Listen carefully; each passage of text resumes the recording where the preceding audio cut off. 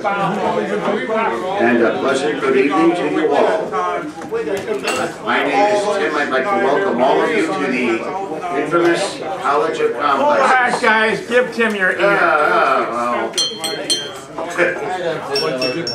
Ram is going to be collecting money and will be moderating tonight.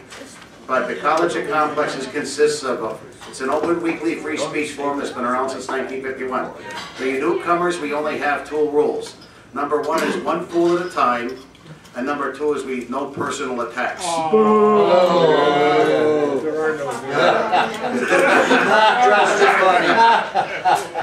Tonight we have Brother Joe, who is always a controversial and good speaker. Stand up, Brother Joe. Since when there is brother? Huh? Since when you come with that brother? He's everybody's It's better than comrade. There's nothing wrong with being called comrade. That's right. All right. We have it three parts. We start off with announcements, our main speaker, and then we have an infamous question and answer period. We get on with our rebuttals. I think we are now ready to start our speaker. Brother Joe, are you all set to go? Sure. Then let's welcome Brother Joe and what it takes to be a 4th of July food strike.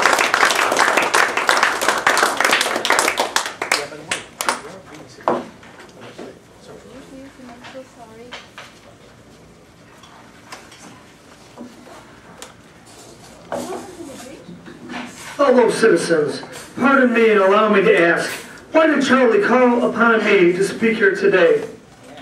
What have I, or those I represent, to do with the 1%'s national independence? Are the great principles of political freedom and natural justice embodied in that Declaration of Independence extended to us? And am I, therefore, called upon to bring a humble offering to the national altar and to confess the benefits and express devout gratitude for the blessings resulting from those bosses' independence to us? Would to God, both for our sakes and ours, and that an affirmative answer could be truthfully returned to these questions. That would my task be light and my burden easy and delightful. For who is there so cold that a nation's sympathy cannot warm him? Who so obdurate and dead to the claims of gratitude that would not thankfully acknowledge such priceless benefits? Who so stolid and selfish that would not give his voice to swell the hallelujahs of a nation's jubilee when the chains of servitude have been torn from their limbs? I am not that man. In a case like that, the dumb might eloquently speak and the lame man leap as a hart. But such is not the state of the case. I say it with a sad sense of disparity between the workers and the bosses. I am not included within the pale of this glorious anniversary. The boss's high independence only reveals the immeasurable distance between us. The inheritance of justice, liberty, and prosperity. The blessings in which the bourgeoisie this day rejoice are not enjoyed in common. The rich inheritance of justice, liberty, and prosperity and independence bequeathed by their fathers is shared by them, not by me. The sunlight that brought life and healing to them has brought stripes and death to me. The 4th of July is theirs, not mine. They might rejoice, but I must mourn. To drag a man in fetters into the grand illuminated Temple of Liberty and call upon him to join you in joyous anthems was in human mockery and sacrilegious irony. Do you mean, citizens, to mock me by asking me to speak today? If so, there is a parallel to your conduct. Let me warn you that it is dangerous to copy the example of a nation, Babylon, whose crimes, towering up to the heavens, were thrown down by the breath of the Almighty, burying the nation in irreparable ruin. Fellow citizens, above the national tumultuous joy, I hear the mournful wail of millions whose chains heavy and grievous today are today rendered more intolerable by the jubilant shouts to reach them. If I do forget, if I do not remember those bleeding children of sorrow this day, may my right hand forget her cunning, and may my tongue cleave to the roof of my mouth. To forget them, to pass lightly over their wrongs, and to chime in with the popular theme would be treason most scandalous and shocking that would make reproach before God in the world. My subject, then, fellow citizens, is American wage slavery. I shall see this day in its popular characteristics from the slave's point of view. Standing here identified with the American bondsman, making his wrongs mine, I do not hesitate to declare with all my soul that the character and conduct of this nation never looked blacker to me than on the 4th of July. Whether we turn to this declarations of the past or to professions of the present, the conduct of this nation seems equally hideous and revolting. America is false to the past, false to the present, and solemnly binds herself to be false to the future, standing with God and the crushed and bleeding slaves on this occasion. I will, in the name of humanity, which is outraged, in the name of liberty, which is fettered in the name of the Constitution and the Bible, which are disregarded and trampled upon, dare to call in question and to denounce, with all the emphasis I command, everything that serves to perpetuate slavery, the great sin and shame of America. I will not equivocate. I will not excuse. I will use the severest language I can command, and yet not one word shall escape me, that any man whose judgment is not blinded by prejudice, or is not at heart a slaveholder, shall not convince to be right and just. But I fancy, I hear some of my audience say it is just in this circumstance that you and your brother abolitionists failed to make a favorable impression on the public mind. Would you argue more and denounce less? Would you persuade more and rebuke less? Your cause would be much more likely to succeed. But I submit, where all is plain, there is nothing to be argued. What point in the anti-slavery creed do you have me argue? What branch of this subject do the people of this country need light? Must I understand to prove that a slave is a man? That point is already conceded. Nobody doubts it. The slaveholders acknowledge it in their enactment of laws of their government. They acknowledge it when they punish disobedience on the part of the slave, subject him to the punishment of death. Only 2 of these same crimes will be subject to a free man for punishment. What is this but acknowledgement that a slave is a moral, intellectual, and responsible being? The manhood of the slave is conceded. It is admitted in the fact that the Southern statute books are covered with enactments forbidding under severe fines and penalties the teaching of the slave to read and write. When you can point to any such law in reference to the beasts of the field, may I consent to argue the manhood of the slave. When the dogs in your street, when the fowls in the air, when the cattle on your hills, when the fish in the sea, and the reptiles that crawl shall be unable to distinguish the slave from a brute, then I will argue with you that slave is a man. For the present, it is enough to affirm the equal manhood of the slave. It is not astonishing that while we are plowing, planting, reaping, using all kinds of mechanical tools, erecting houses, constructing bridges, building ships, working with metals and brass, iron, copper, silver, and gold, that while we are reading, writing, ciphering, acting as clerks, merchants, secretaries, having among us lawyers, doctors, ministers, poets, authors, editors, orators, and teachers, that we are engaged in all enterprises, working at UPS, driving trucks, handling packages, all that, digging gold in California, capturing the whales in the Pacific, feeding sheep and cattle on the hillside, living, moving, acting, thinking, planning, living in families as husbands, wives, and children, above all, confessing and worshiping Christian God, and looking hopefully for life, mortality beyond the grave, we are called upon to prove that we are men.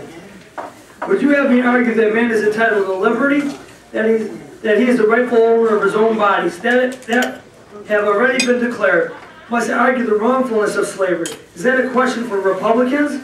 Is it settled by the rules and logic of argumentation as a matter beset with great difficulty, involving a doubtful application of the principles of justice hard to understand? How should I look today in the presence of Americans, dividing and subdividing a discourse to show that men have a natural right to freedom, speaking of it relatively and positively, negatively and affirmatively? To do so would be to make myself ridiculous and to offer insult to your understanding. There is not a man beneath the canopy of heavens who do not know that slavery is wrong for him. What am I to argue? That it is wrong to make man brutes, to rob them of their liberty, to work them without wages, keep them ignorant of their relationship to their fellow men, to beat them with sticks, to flay their flesh with the lash, to load their limbs with iron, to hunt them with dogs, to sell them at auctions, to sunder their families, to knock out their teeth, to burn their flesh, to starve them in obedience and submission to their masters? Must I argue that a system thus marked with blood and stained with pollution is wrong? No, I will not. I have better employment of my time and strength as such arguments would apply. What then remains to be argued? Is slavery not divine? Did God not establish it? That our doctors of divinity are mistaken? That is blasphemy thought. That which is inhuman cannot be divine. Who can reason on such a proposition? They that can, I cannot. Time for argument is past. At a time like this, scorching irony, not convincing argument is needed. Oh, had I the ability and could I reach the nation's ear, I would today pour out a fiery stream of biting ridicule, blasting reproach, withering sarcasm, and stern rebuke. For it is not light that is needed, but fire. It is not the gentle shower, but thunder. We need the storm, the whirlwind, the human tornado, and the earthquake. The feeling of the nation must be quickened. The conscience of the nation must be roused. The propriety of the nation must be startled. The hypocrisy of the nation must be exposed, and its crimes against God and man must be denounced. What to the American wage slave is your 4th of July? I answer, a day that reveals to him, more than all other days of the year, the gross injustice and the cruelty to which he is the constant victim. To him, your celebration is a sham. Your boast of liberty and unholy license. Your national greatness, swelling vanity, your sound of rejoicing are empty and heartless. Your shouts of liberty and equality hollow and mock. Your prayers and hymns, your sermons and thanksgivings, with all your religious parade and solemnity, are to him mere bombast, fraud, deception of piety and hypocrisy. A thin veil to cover up the crimes would disgrace a nation of savages. There is not a nation on the earth guilty of a practice is more shocking and bloody than the United States at this very hour. Go search where you will. Roam through all the monarchies and despotisms of the old world. Travel through South America. Search out every abuse, and when you have found the last, lay your facts side by side of the everyday practice of this nation. You will say with me that without rival, for revolting barbarity, shameless hypocrisy, America reigns without rival. Or to quote Popeye, that's all I can stand, and I can't stand no more. This country was founded on slavery. The only thing that's changed is the form and degree. From the practice of indentured servitude to the African slave trade, to wage slavery that soon followed. The purpose was free labor. So they tried to get as free much labor out of people as they possibly could. Slavery was the foundation of this country and still continues today. The only thing that changes is the shape and form of the slavery. The government and the corporations are the two tools of the 1% to enforce slavery upon the working folk. The corporations are the carrot, and the government is the stick. So the way it works out is the supervisors are the economic enforcers on the job, and the police are the legal enforcers on the street. Neither of them are rich of themselves. They do the bidding of the rich. They serve and protect. The police serve and protect. The supervisors serve and protect. And who are they serving and protecting? It ain't you and me. They're serving and protecting the capitalist class. The economic system is set up for you to sell your labor to the highest bidder. This is the economic draft. This economic system is set up for you to have to prostitute yourself. This economic system is set up that you have to work to make someone else rich to get your basic needs met. I mean, and I gotta, I'm gonna digress myself. I mean, I'm gonna have to work 33 years at UPS, to, get my pension, get my health care, so on and so forth. And that's better than most people can hope for in their life. And just that, you should have to work 30-something years to make someone else rich, give them that much of your life. What this does, the system steals not just your money, the wealth that you create, your time, your very life essence. It steals from you the best years of your life. Another choice the system offers to be cannon fodder for the war machines. If you can't afford that higher education, if you can't find a job, once again it goes back to the economic draft, which the DREAM Act is another bait and switch. It's of the military-industrial complex. For more information, you might want to see Eisenhower's farewell speech. But what we got is a military-industrial complex, and it just profits from their having war. It stays in place. In this DREAM Act, they say they're giving two options for people to gain their citizens: either go in school or go in the military. But this is set up for people to go into the military to be cannon fodder. For this war machine. Because people are immigrants, most of them are poor, downtrodden, don't have the money. In the Second Avenue through schooling, they can get their citizenship. Well, they're not going to do it that way. They don't have the money to go to college. They're not providing any money for the people to go to college. So what it is to siphon people, the immigrants, into their war machine. So if you refuse to be part of their lie, they have a criminal justice system, or should I say a prison industrial complex waiting for you. This is just another way the slave masters break up families. This is just another way to blame the victim. This is just another way to make a buck off your physical body for the for-profit prison system. It's set up just like the military-industrial complex. They actually profit by locking people up in jail. It's a multi-billion-dollar industry for profit. They get paid for taxpayers' money to have people in prison. So it's just one other system to take not just your wealth you create, because they might be working in factories there for really low wages, but to take your life's energy and take your life to profit off your life. So call it neoliberalism in the European sense of a word. Call it fascism, which is the collusion of corporations and government, is a key aspect. Or call it wage slavery, as the 4th of July nears. I don't find it inappropriate. No reasonable person would. Now the laws are written by and for the ruling class.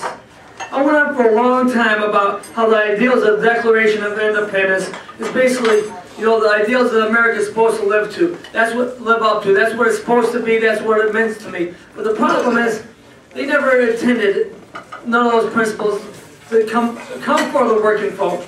America is what it is. It's not what the principles they're supposed to live up to. It. America is what it is, and the people who wrote the Declaration of Independence, the people who wrote the Constitution, were basically, if you study it, they might be considered upper middle class, but they were slave owners, and they had no intention for women, slaves, people of color. Not that it would make it all right, but they had no intention for white poor males to have the right to vote either.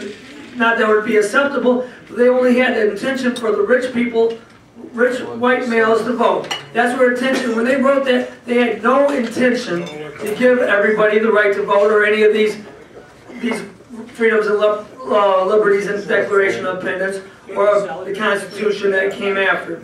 The only thing that will change things is struggle, though. There's no change without it. So without further ado, I will begin talking about the struggles to end slavery in one shape or form or another in America. Bacon's Rebellion was a revolt by freemen, servants, and slaves in the colony of Virginia in 1676. It was against the richest 1/7. Now we got the 1%, but back then it was the 1/7 richest folks. And the apparent economic conditions they imposed on the poor and downtrodden. Now these conditions were caused by basically a divide and conquer tactic. What they did is they pushed the poor and downtrodden further west into conflict with the Indians to create problems between them and the Indians. So, and that's how the 1/7 won, by creating a divide and conquer among the people having that revolt. And throughout that issue of Bacon's Rebellion, that's where they created this divide and conquer in this country called basically white privilege in this country. But basically to give white folk a few more crumbs with the threat of taking that away if white working folk don't step in line. And then human beings is being visual creatures. Now, that's the way they chose to divide people. In Europe, they tended to divide people by religion. And in the United States, they divided people by color. And like human beings are visual creatures. What is the most common sense that people, what's the number one sense people use? It's your vision, right? So everybody can see. What's your second most used sense? It's also your vision. So, like for example, if you hear something in the thump of the night, you start sniffing around? No, you're going to turn and look. If you smell something funny, are you going to listen for something? No, you're going to look around and see what that might be causing that smell. So they use that, the visual, to divide people by color of skin, because that's a surface difference that people can see because human beings are visual creatures. Okay, so now, so what they did is use divide and conquer, and that's going to be the tactic that they use in this country. I mean, that's how they use divide and conquer throughout the ages. The Roman Empire divided different barbarian hordes, so on and so forth, against each other, and that's how they stayed as long as they did. But Now let's get back to life, liberty, and the pursuit of happiness and the Declaration of Independence. Basically meant the right for slave owners to steal the wealth that slaves created. That's what they meant by life, liberty, and the pursuit of happiness. The right to kill Crispus Attucks, the first casualty of the American Revolution, was a man of color. The Bill of Rights is the boss's Bill of Rights. None of those rights apply to the worker on the job, which is the most important place to have rights. Right. Even more important than your home, because that is where you earn your bread and butter, where you can own your home, your car, for the food on your table. Your rights on the job is more important than the rights in your own home. And basically, the Bill of Rights don't apply to the working folk. Why? Because this whole system is based on the rights to private property. And I could go on probably a whole speech about how corporations shouldn't have the right to property. I'm not against somebody having their own home, place to live, so on and so forth. But let's go over a couple of rights. Now, those rights shall we. The right to free speech. We have none of those on the job unless you have a union, and even then it is limited. This one also covers the freedom of assemble and associate. We did not get the right to legally to form a union until the National Labor Relations Act was passed, guaranteeing our legal right, which should have been procured by the Bill of Rights. Now, the right to bear arms. Teamsters don't even have that right on the job.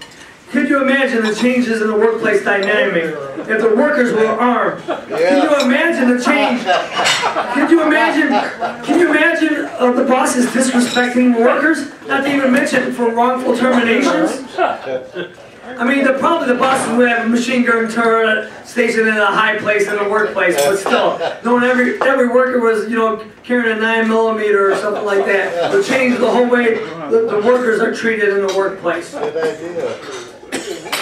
Right. We'll go over a few of the amendments. The First Amendment: religion, speech, press, assembly, petition. Like I said, we had to pass the National Labor Relations Act to guarantee our right to form a union. And so the Second Amendment, the right to bear arms. We talked about that. And we could go down the list, but let me go jump to the Fourth Amendment: search and seizure.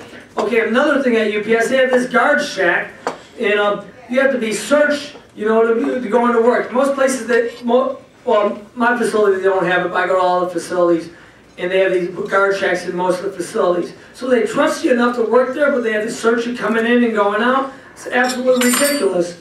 And guess who's doing most of the stealing that's been caught? It's been management. In the Harvey facility, it was management stealing phones. The other facility, I just heard, they're stealing, the management was stealing diamonds there. And so now, see, at one facility, now they're making everybody take off their shoes, and so then what they did is, so that it takes time, right? So then what they're doing, every time they want to make the people take off their shoes, they want union representation. So then they get paid longer on the clock, while we're going through this procedure, and then they're filing grievances on everyone. Another thing they're doing at Catch, they're expanding the search. They're making the ladies lift up their shirt to show their belt line or whatever, make sure and they were, it's very disrespectful, and they were offended by that. So I guess I don't know if the stewards are on that over there, but I just heard about it my last trip over there, get out the Teamster voice. But they treat them like criminals. I mean, it's like barbed wire around the buildings, and you have to go through a guard shack, And I was thinking, they should put over the gates of UPS, our box not fry. Work makes you free. The biggest lie you ever told. But well, another big lie I was told when I was a kid. You work hard, you get something for your hard work. That's another big lie I was told. You don't get nothing for your hard work. You just get more, well, it's worse than that. You get more hard work. That's what you get for your hard work. So what you get, the way you get more is through struggle, organizing a better contract, and enforcing the contract. That's how you get more. Okay. So let me move on. So America was founded on slavery and was encoded to law, encoded in a way that looks good on paper, but with no true intention of freedom. But I digress. Those amendments are just words on paper. What we need is action. Action, I say. John Brown was a man in action. From the Potawatomi Massacre to the raid on Harper's Ferry, he fought a principled fight against slavery that drew the line in the sand that needed to be drawn against slavery. John Brown's action made people have to come out on one side or the other either for or against slavery. In 1 year, the United States was engaged in a civil war that would end one form of slavery in this country. It took the leadership and sacrifice of one man, John Brown, to be that spark. And it took over 600,000 deaths when the bell finally tolled on traditional slavery. But a whole new form of slavery was waiting in the wings in the North. With the advent of the Industrial Revolution, wage slavery became the new spin on slavery. In some ways, it was worse than traditional slavery because they were not property.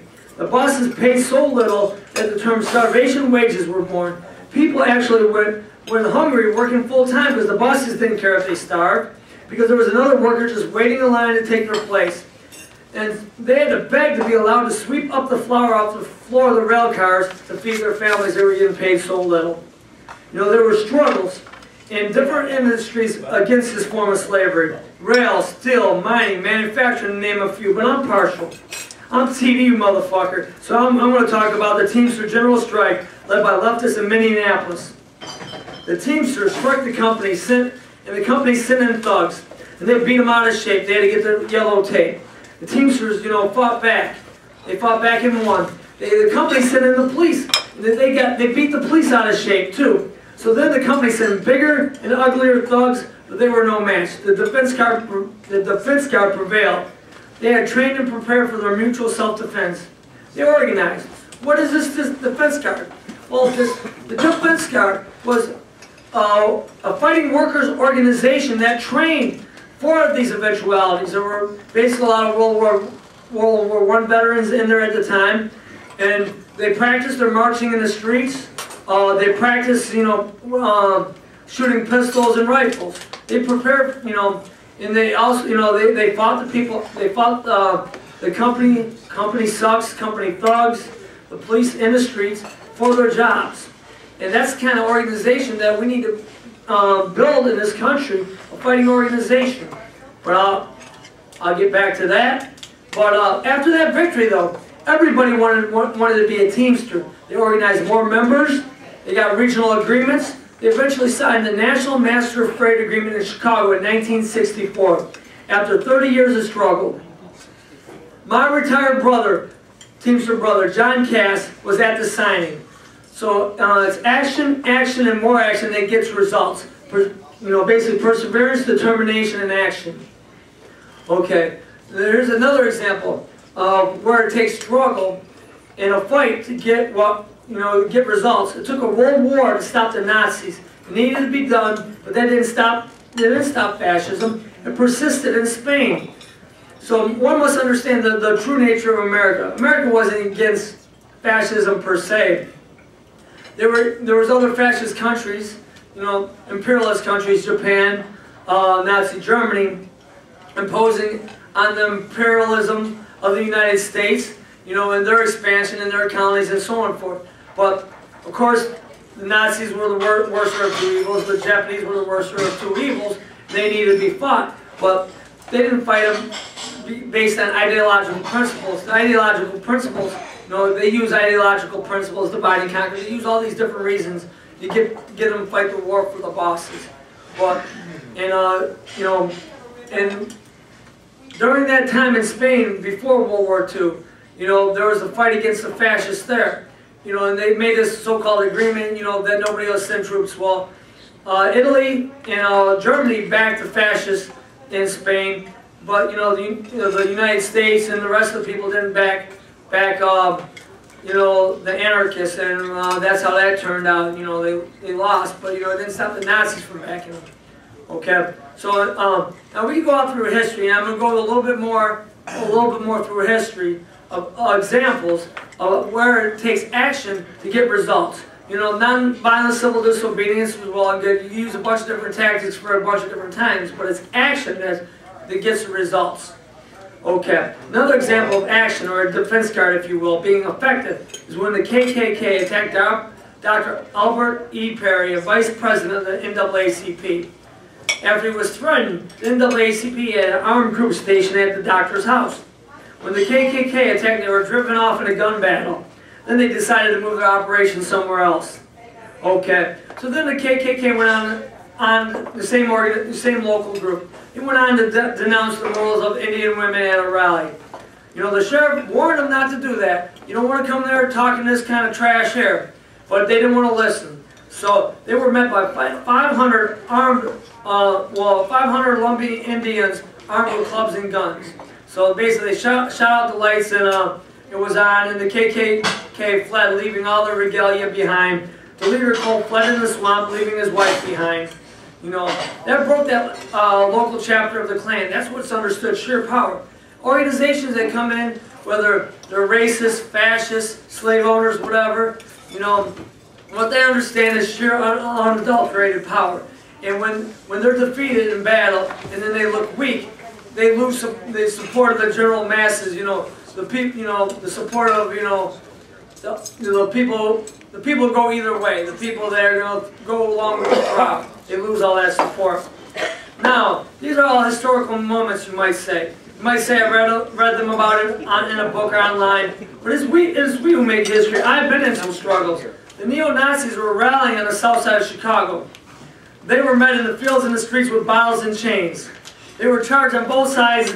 You know, the Nazis ran back to their cars, you know, beaten bloody. You know, their cars got kicked, their windows got busted out, and they pulled away. After that, they weren't organizing no more in that neighborhood on the south side in Blue Island.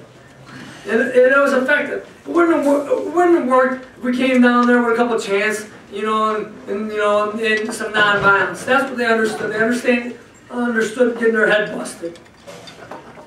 I walked, on another incident, I walked the line in '97, the UPS strike. It was like when Muhammad Ali beat Sonny Liston. We shocked the world in '97. You know, we had the kind of leadership that mobilized the membership in '97. I mean, we showed solidarity. We had buttons and sticker days, T-shirt days, parking lot rallies showing our solidarity. And then we could use a multi tactics to win the battle. The face of UPS to the customers is the drivers. So the drivers, you know, reached out. Most of the drivers have a good relationship with most of their customers, and they reached out to them and let them know about our negotiations that are going on. They let them know that, you know, we might be going on strike soon. They said, "Oh, here's a sign. Can you put it in your window if we go out, saying that you're not accepting UPS packages?" So, and then Ron Carey, the leader that kind of mobilized the membership, he got out on TV and getting out the message. This is a fight for part-time jobs. Part-time America won't work for. It was a fight for jobs for across America. So we won the messaging. You know, we won the messaging for the general public. We won the messaging to the customers. We showed the company that we had solidarity. And then when there was militant tactics that needed to be done, you know, militant tactics were also done when it was necessary. So I mean, what gets the good? You know, diversity of tactics, but militant tactics when necessary. The more action, the more we get. You know, so if we had more militant tactics and we demanded more, it's a matter of power. That's what it is. It's a matter of power. That being said, we have a contract coming up August 1st, 2013. We don't have the same kind of leadership in place. We are mobilizing a rank and file movement for a better contract. We have to put on similar pressure on the international leadership for a better contract. So if you want to get involved in this struggle or a defense guard, see me after the presentation. I'm working with Occupy Chicago. We got the Chicago Teachers Union struggles going on. There's going to be T-shirts out saying, "I stand with the Chicago teachers." And then on one side, the other side saying, fighting something to the effect, you know, giving the children those schools they deserve. You know, and ATU is having their contract negotiations. The taxi cab drivers are having a general strike. You know, and I believe everything is done for self-interest. But there's two ways to get what you want. Being begging on your knees and hoping to get a few scraps from the table, or standing together with your brothers and sisters that have the same interest in you and demanding that and you a show of power. So we got all these struggles coming up. So I'm in these struggles to help other unions because and other people in their struggles, and to hope, you know, to build solidarity, and we get help in our struggles. An injury to one is an injury to all.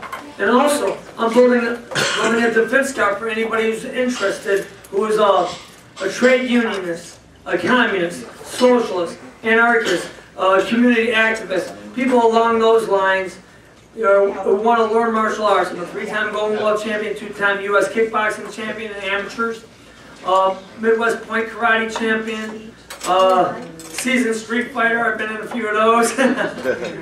And so get the physical training, so prepare ourselves for our own mutual self-defense. Yes, I do.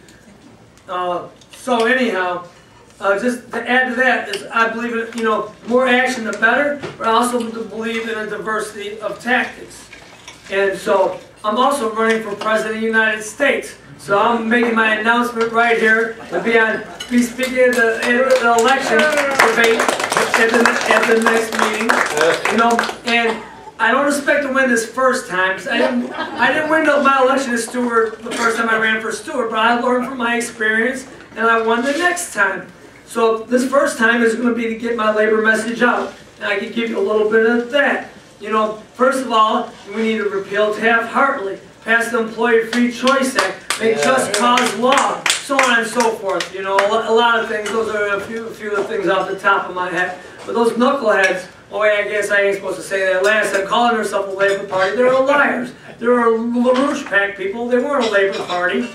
We need a true Labor Party. And the Democrats aren't the Labor Party. The Labor Party in England, they call themselves a Labor Party, but they're not a Labor Party. We need rank and file people that have a labor agenda. They're going to fight for labor, and not have just like a present company excluded, but labor bureaucrats that actually work for the Democrats when the Democrats should be working for us. So, I guess that's about it for today. Thank you for your time.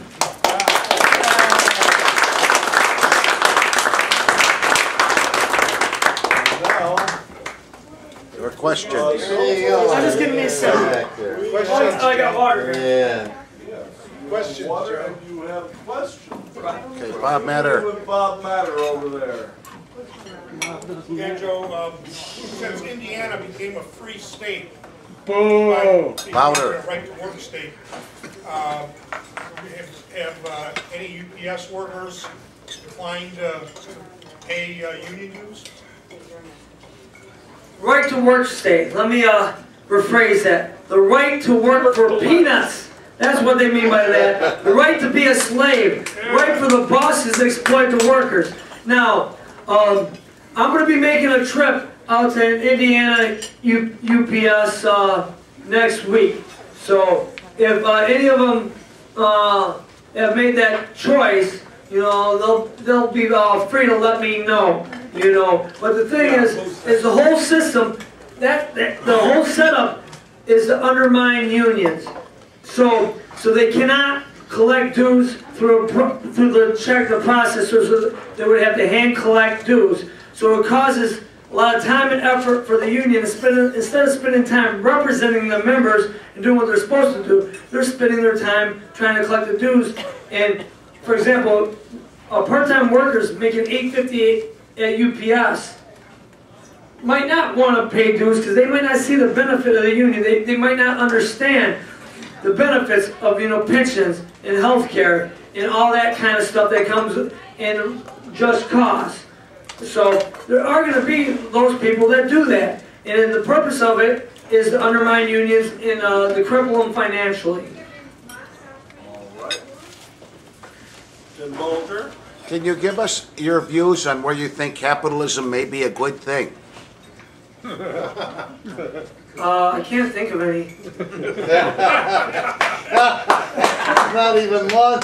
All right, the lady in back.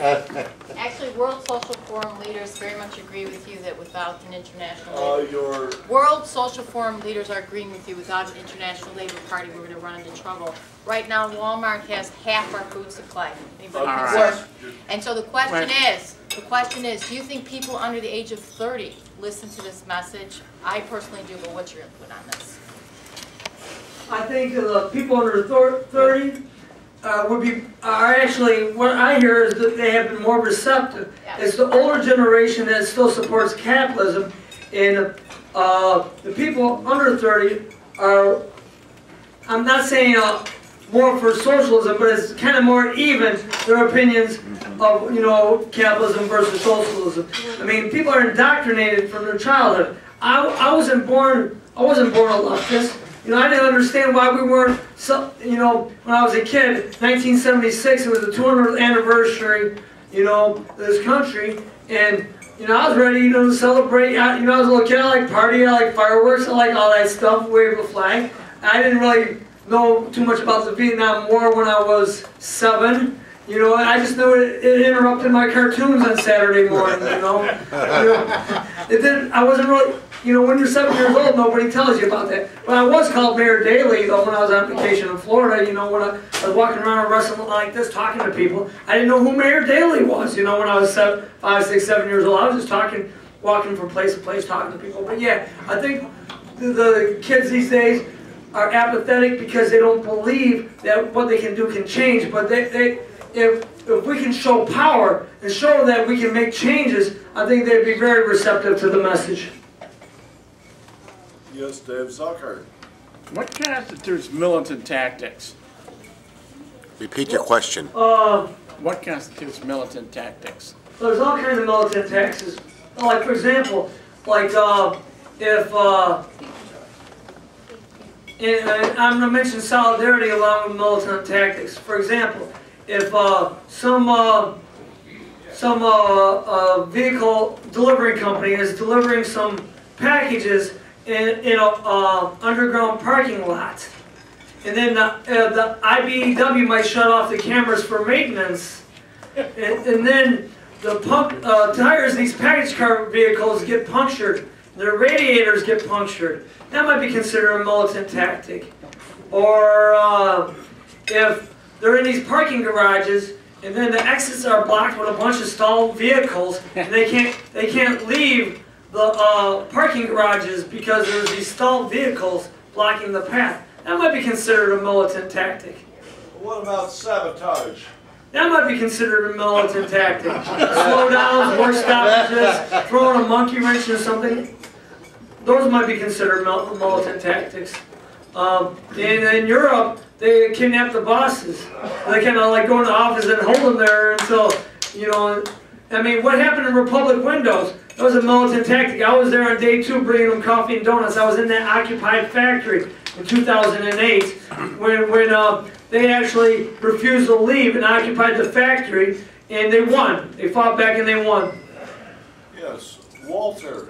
Isn't a good military tactic to obey all of the company's rules and tie it into knots? Usually there are so many rules that they have to avoid their own rules. Right. Isn't that an effectual way? Well, they wouldn't know with me because I work the rule every day. It's called a tactic called work the rule. I listen to the rules and do it. Everybody else doesn't. If everybody worked together, worked the rules, worked to rule, follow their rules, they would have an unintentional effect. And I say unintentional effect to slow down production. Carl? What percentage of the workers that you work with are in your union?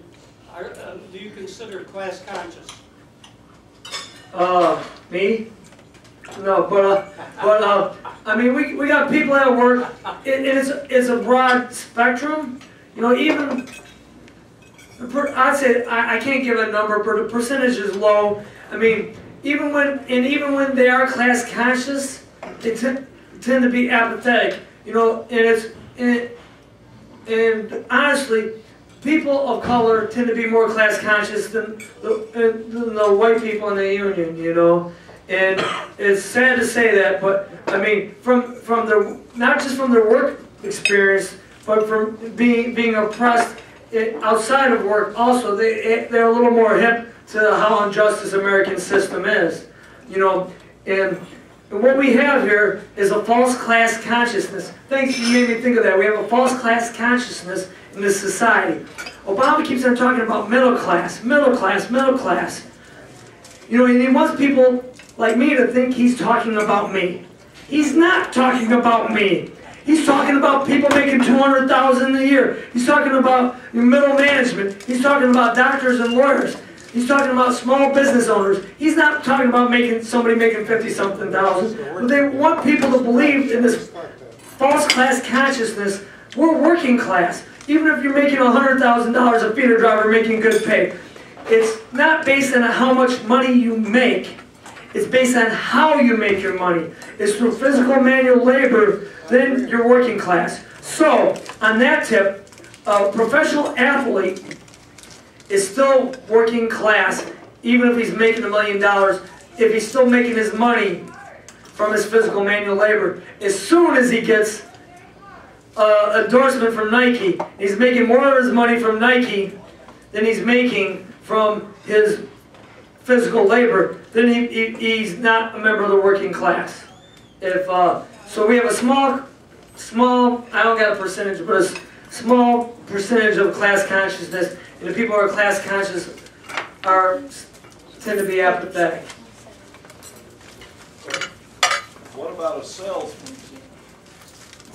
Is the salesman working class? Or is he working for the commission? Oh, yes, please. Is that? Well, I would say he's working class because there's probably somebody supervising or managing all the salesmen. I mean, is his job selling the stuff or is he supervising the stuff? Supervisors, workers? No, that's a clear class line. They're not doing the physical manual labor. They're supervising other workers. No, that's not working class. And even if you're a part-time supervisor, I make more than the part-time supervisor. I'm full-time at UPS, but they're not working class. It's defined on how you make your money and most of your work. For example, they ruled against. You're not working class? No, if you're a supervisor, even if you're a part-time supervisor, you're not working class. Now they ruled against right, and they ruled against head nurses being in a union. They do most of their work, most of their day being a nurse, and only a small percentage of their time is supervising other nurses. So it's based on what do you do the majority of your work doing. And I feel that was a bad decision, and these courts are taking over, I can't remember the name of it because it was a while back, but it's based on what the majority of what you do your work as and what get most of your money income from. Yes, Bernie Connie. How would you go about organizing people that work but are not employed in the formal sense of employment, such as independent contractors? You know, you start organizing and act like a union from the get-go. Act like you are a union. Act in solidarity, act how a union is supposed to be. And, I mean, I'm a Teamster, but I like the concept of the IWW, one big union. And they're willing to organize everybody. They believe in industrial unionism in one industry or all workers. I just would like it to be called the Teamsters, but when you start organizing and you act in solidarity in direct action, and direct action gets the goods. Working together in unity. I mean, I'll give you an example. We got something called a grievance procedure at UPS. That can take 2-3 years, if we can't resolve it. I'll give you an example of direct action. We didn't get a better contract. We didn't, in capitalism. But what management did is shut off the radio on us that people wanted to listen to. Now, I wasn't even a steward at the time, but somebody was prepared to begin some action. And somebody started singing, "We shall overcome." Then everybody started singing. And management started telling us to shut up. And the steward at the time hollered back up there, "We have the right to free speech." We didn't stop working. We kept working the whole time because then they could have said, slow down, work stoppage. But we kept on working and we were singing, "We shall overcome." And guess what they did? It was the most out-of-tune, off-key, most beautiful music I ever heard, but they turned that radio back on. Direct action gets the goods. And that's what you guys need to do. Start acting like a union from the get-go. Charlie Paydock is probably not a worker because he is not... I'm a federal employee. By definition, not a worker. He's not lifting, he's not... Well, what, I don't know what he is. Union bureaucrat might be middle class. One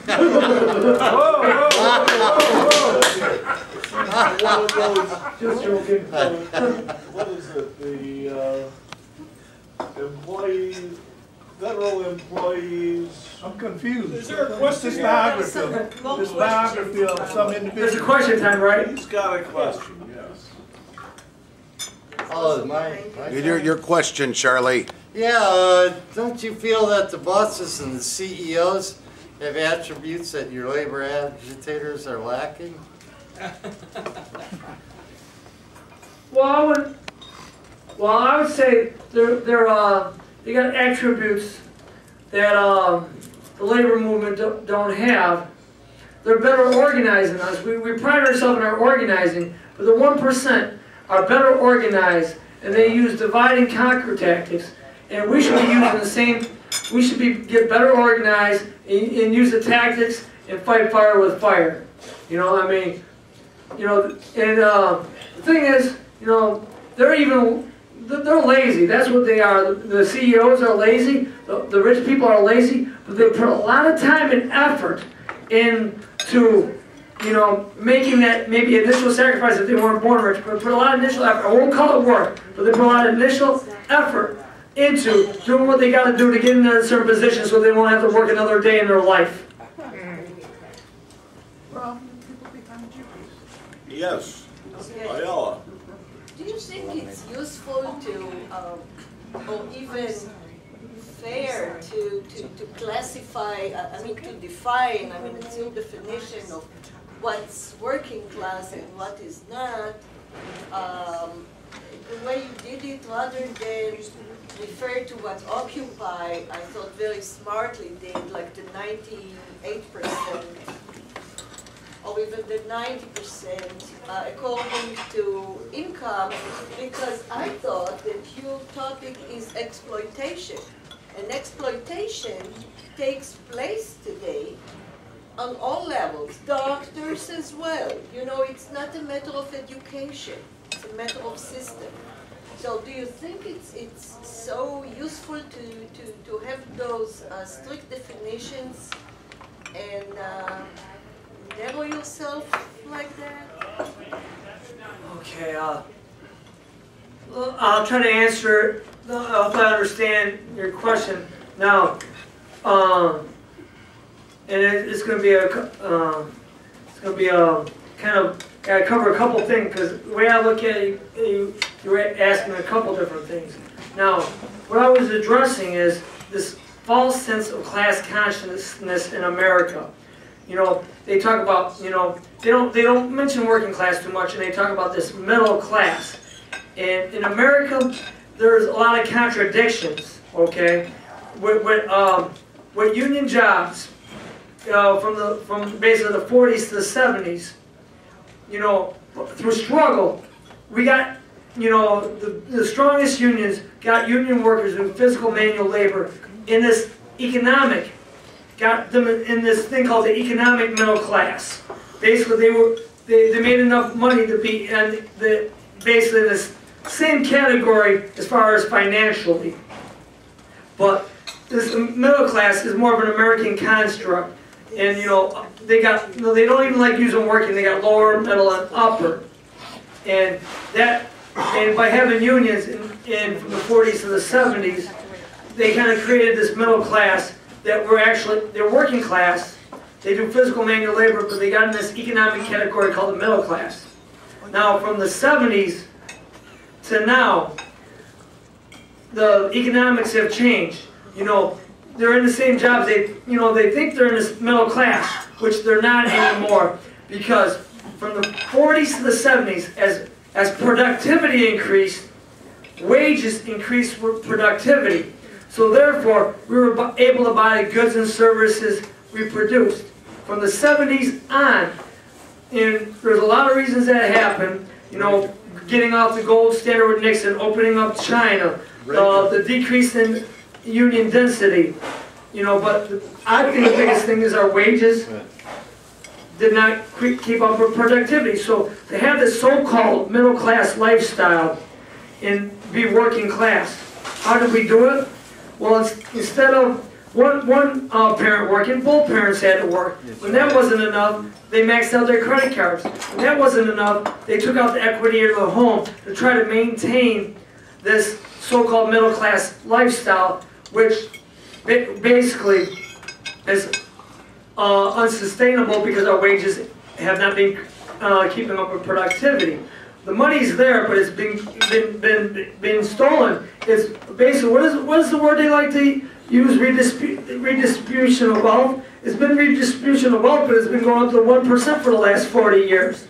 So I mean it's that they created a false sense of class consciousness in this country, based on economics, not based on labor, because the labor that you do, it's a big difference. Even if a feeder driver works, makes the same amount of money, if you're driving a truck all day, and with all the stress that comes with all that, and it's not the same kind of work at the end of the day. If you were a doctor or a lawyer, it's not the same physical taxing wear and tear on your body, but they created this false sense of class consciousness when they're talking about this middle class. And now, I did it in my own, I said it in my own words, but this is the scientific definition, for proletariat. I use the word working class, but that's like a Marxist scientific definition, in my words, of what working class is. They use the term petty bourgeoisie and bourgeoisie instead of middle class and upper class. But the definition of class is based on the work you do as opposed to the amount of money you make. But I mean, I can concede that professional athletes aren't as exploited as much as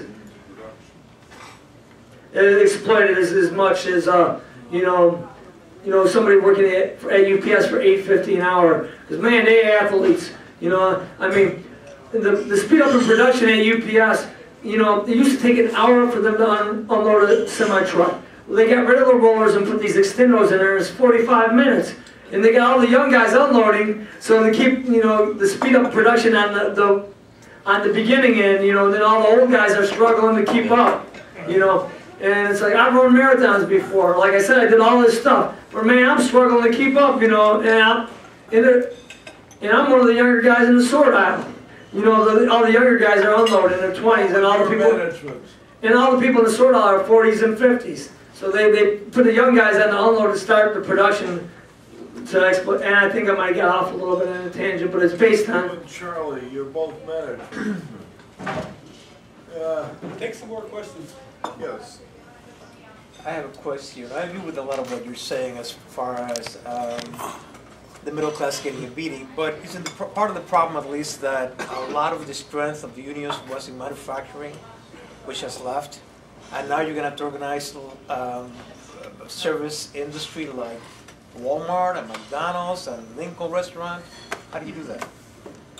Okay, now, like I was saying, we lost union density. Now, those struggles, I talked about the struggle in 1934, the Teamsters rebelling the general strike in Minneapolis. But I'll mention the auto workers as an example. The auto workers. Now, these factory jobs were low-wage, throwaway jobs back in the day. They weren't paying jack. They were paying the same as the McDonald's in relative terms back then. Okay? And the AFL didn't really want to organize them. They looked down on them, so on and so forth. But, the CIO organized the factory workers and turned the factory jobs into good-paying jobs. Who was the top of the line before this attack on the auto workers? And I'm going to touch briefly on that. But the auto workers became top-scale workers, not because, now people was taking it for granted. The auto workers get paid so much, so on and so forth. And those people, deserve that. So they didn't get it because, certain jobs should pay more than others. They got it, or all the hard work they do. They had to struggle. They fought. And they occupied their buildings back in the 30s. And you know what they won for that struggle? All they won was union recognition with their first struggle. So the service workers today, manufacturing base, the right wing and all the people that outsource, and the left and the Democrats who outsource the jobs to other countries. And I'm not big on this whole thing America, but I mean those people who are patriotic, you know, they say they're patriotic are just full of crap, because a country's strength is based on being able to have a manufacturing base. Now, but on the other tip, what's important to me is organizing workers. And just like the auto workers were organized in the 30s, we can organize the service industries, and they can be high, those can be $30 jobs at McDonald's too. You know, just because people don't think of it, that it should be. Yes, it can. But we got, you know, there's people out there that think that's all they deserve. People got, we got to get, you know, build class consciousness in people. You know, you got to, you know, a lot in, it's not that people don't, you know, some people think, you know, it's just the way it is, so they accept it for the way it is, and they're apathetic that there won't be no change. But those jobs, McDonald's is making a killing. They can pay $30 an hour. Thank you, Emilio, for a good question. Yes. Yeah. Now, you say how the workers are being screwed now, when the fact is the workers been screwed from the beginning of humanity. This is nothing new. You might have had some blips where, of the, let's say, post-war years when they were doing good, but on the world scale, there's been really short blips. But this is part of what the world has always been. Well, it hasn't always been this way, but and I'm going to touch on that, from the 40s to the 70s, that was your blip that you were talking about. The blip from the 40s to the 70s, this country was moving in the right direction on a lot of issues, slowly but surely, and a big part of it was union density, you know, for better wages and benefits. And some of the unions had to be dragged along screaming, too, to get into modern times, you know, on social issues. But what you were talking about, it has always been this way. Well, it hasn't always been this way, but it's always been this way since the beginning of civilization. We have a prehistory of hunter-gatherer society, which was a more egalitarian, you know, more equal society. And it was probably based more on people's ability, natural leadership ability, and everybody worked together as a commune to help each other out for the group to survive. So it began, but see the thing is, with civilization, it became an agrarian society. There could be stored wealth. The problem began with stored wealth, and when it became a civilization, an agrarian society, they could store the grain or whatever, and then these people who were thugs, you know, called themselves kings, pharaohs, emperors. They, you know, even said they were gods or sons of gods. So whatever scam, scheme, whatever, they can get the people to worship them and get everybody working for them so they can get all the wealth. So, you know, I'm not saying we shouldn't be civilized, but civilization is far more brutal than hunter-gatherer societies. You know, I mean, what the Romans did, you know, nailed people to, you know, crosses, you know, when they had the slave revolt, you know, down, you know, the main way, you know, the road to Rome was more brutal than anything, you know, barbarians did or uncivilized people. It was based on the advent of civilization, but it hasn't always been this way. It doesn't have to be this way, and capitalism is going to be collapsing one way or another. And just like in this country, things are happening, and things can either go one way or the other. Same thing in Germany. When everything was going, they had two movements going on. There was a communist social leftist movement and a fascist movement going on. And it could have went either way. But it was basically the people in power, the social democrats, you know, sold out the left wing of the party and sided with the centrists. And what happened? The Nazis ended up taking over. And under Stalin, he didn't support, you know, he supported one state, you know, communism or whatever, if there could be such a thing, you know. It didn't support the left in Germany. They didn't support the left in Spain, so on and so forth. So things, capitalism in crisis, and there's going to be a different way. But just like in the Soviet Union, when Stalin came in power, bad people take control of things, and good people do nothing. So it doesn't have to be this way, but we need to organize. We need to organize so it won't be this way. Yes, lady in the corner. Now, I'm a member of the Chicago Teachers Union, and I'm not a teacher, so I'm not one of the higher paid members of the union. And I have heard it since we started our negotiations, how I'm one of the horrible people that wants a 25% pay increase because I'm going to be working longer period of 25% increased day and I actually want to get paid for it. And I should lose my pension even though I've been paying into it. We're dealing with a perception of people all over the country with unions. We've seen it in Wisconsin with public employees that they want to take away things that we've been paying into. My answer has always been, well, if you don't have these privileges and these rights as a worker, you need to build your own union. How are we as workers going to fight this perception? Well, I'm on the Chicago Teachers Solidarity Union. I'm not the Solidarity Committee that they came up with Occupy Labor. I am not a member of CORE, but I know people in CORE and everything like that.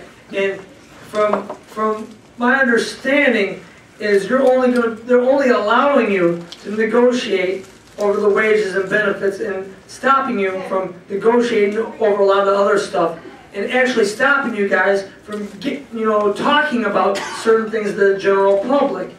For example, they're only letting you talk about the wages, and whatever else getting cut, it makes it difficult to win sympathy for people. But what you're going to be doing is working longer hours, so you should have an increase in that. But Occupy and other unions can get out the message that you guys want to get out, that you're not allowed to get out, you're not allowed to do. Your union has the ability to do certain things, but other organizations have the ability to do other things that you can't do, and so on and so forth. So working together in solidarity with other organizations, I feel is a good way to get the message out. Now, I heard that there's, the ROM is putting out, the spin machine, but I don't listen to those radio stations anyhow. So, but I listen to progressive radio and I hear, the ads from the Chicago Teacher Union and stuff like that. So, it's going to be a lot of hard work. It was like basically, guys, Chicago Teachers Union have been working for a couple of years on these struggles. And what I see is what needs to be done, or what's going on, is flyering different events in the city of Chicago, getting the word out about the struggle for the teachers unions. And then another thing that they have is teach-ins in the community, educating, building solidarity with the parents, because part of the thing is, who's the customers at UPS? The people we deliver the packages to, and they have good relationships with the package car drivers for the most part. So the customers for the teachers would actually, I guess, would be the parents of the children and the parents. So to build that solidarity and having in the communities, and you guys can, I would say, is have things called parent-teacher conferences sponsored by the teachers, at places. They have meetings and talk about the issues and struggles, and then be prepared if you guys go out on strike, to provide maybe teach-ins for the children, where you meet up and the kids and all that, the parents, and then you guys maybe go to the park and then you have a teach-in and stuff like that. To build solidarity among your union, but that's not enough in these times, especially in the public sector when they try to frame the image as you guys are the bad guys. You need to win the hearts and minds of your customers and the general public. And after they had those big rallies, the nurses and the teachers, that knocked Brown back on his heels, organizing, bringing the most people to bear as you can possibly on it. Jane, does that answer your question? No, it didn't. My question was, how can we, as union members and those in labor, counteract the general anti-union feeling in this country? We're back to where we were when my grandfather was getting his head beaten in for 10 cents an hour with founding the United Carpenters Workers Union. We are back on our heels with the way things have gone in Wisconsin. Teach-ins are going to do it? Please? He said, no, teach-ins aren't going to do it. Well, that was a particular situation with the teachers' union in a particular struggle. But I think, well, from the Teamster Rebellion, when they fought back in the general strike and won, if you fight back and beat your employer, that's what I believe. That's what's going to galvanize people who want to be in a union. I think that's what's going to win. When you fight back and win. If you're constantly losing, people get fired and you lose, and you get knocked down and you lose. Who wants to be a part of that? When a team wins the World Series in the basketball, everybody joins on the bandwagon. So if you can win in struggles, that's how we can win. By organizing and get organized in victories. What we need is, like in our union, the workers, the new hires making $8.50 an hour, they don't see no benefit being in a union. But if we can enforce the contract and win better contracts, we get them involved in the union. And then they're out organizing. And then we're telling, when we're organizing people, we, tell them our message and tell them our benefits of being in the union, to organize more people in the union. And when we win organizing victories, and when we have victories, that's what's going to galvanize people. Not by making concessions to the bosses. Who wants to be in a union if you're always making concessions and you're weak? Okay, Carl Sweat. A two-part question, kind of. Are other delivery companies like FedEx and DHL, are they also experiencing similar tactics like management to the workers? Okay, that would be the first part of the question. And then the second part is, I seem to remember UPS was picking up young people from Gary and driving all the way over to the other side of the facility over there by 55, the UPS, and they were having to work there, and then they would take them by bus and bring them all the way back. Are they still doing that? At the Hodgkin facility? Yeah. They employ a lot of people from the inner cities, like in Chicago, I guess, from Gary too, at Hodgkins. And buses will come where the people come. So I mean, I guess they got bus services. They actually go to the Hodgkin facility. From Gary, I've seen that. I didn't know it was from Gary, but I know they have bus routes that go to the Hodgkin facility. The bus comes into the parking lot, and they actually have two drop-offs because the building's so big. One gate's about a block away. And they drop them on one gate or the other. But what was the first part? Okay, the other like DHL and FedEx, and they have similar labor issues with management? Well, now DHL is represented by Teamsters. What happened at DHL? Our local union lost membership. DHL cut U.S. delivery. What they're doing is they only deliver from the United States to other countries, or from other countries to the United States. They used to deliver from point to point, like they would deliver from Chicago to New York or so on and so forth. So they cut that. So we lost a lot of membership, And what they did is try to pull a fast one. Didn't give the people the WARN Act for their layoffs. So then we took them to court. We beat them on that. And since then we got some members put back on, but we lost membership because DHL, stopped their point-to-point, delivery within the United States. Now, FedEx is a non-union company. Right. They organize a couple facilities on the East Coast, but they're, I don't know what the outcome of that is, but they were trying to, stop that or get that taken away because, a couple reasons. Because but one of them is they fall under a different labor act. Right, they fall under the Railway Labor Act as opposed to the National Labor Relations Act. The National Labor Relations Act, which UPS falls under, and And FedEx does the same thing we do, but they fall under the Railway Act. But it's easier to organize under the National Labor Relations Act, that we can organize one facility at a time, or everybody at once, however we want to do it. But under the Railway Act, it says you only can organize the whole company or nobody at all. Another factor is the FedEx misclassification of workers, misclassifying them as independent contractors as opposed to workers.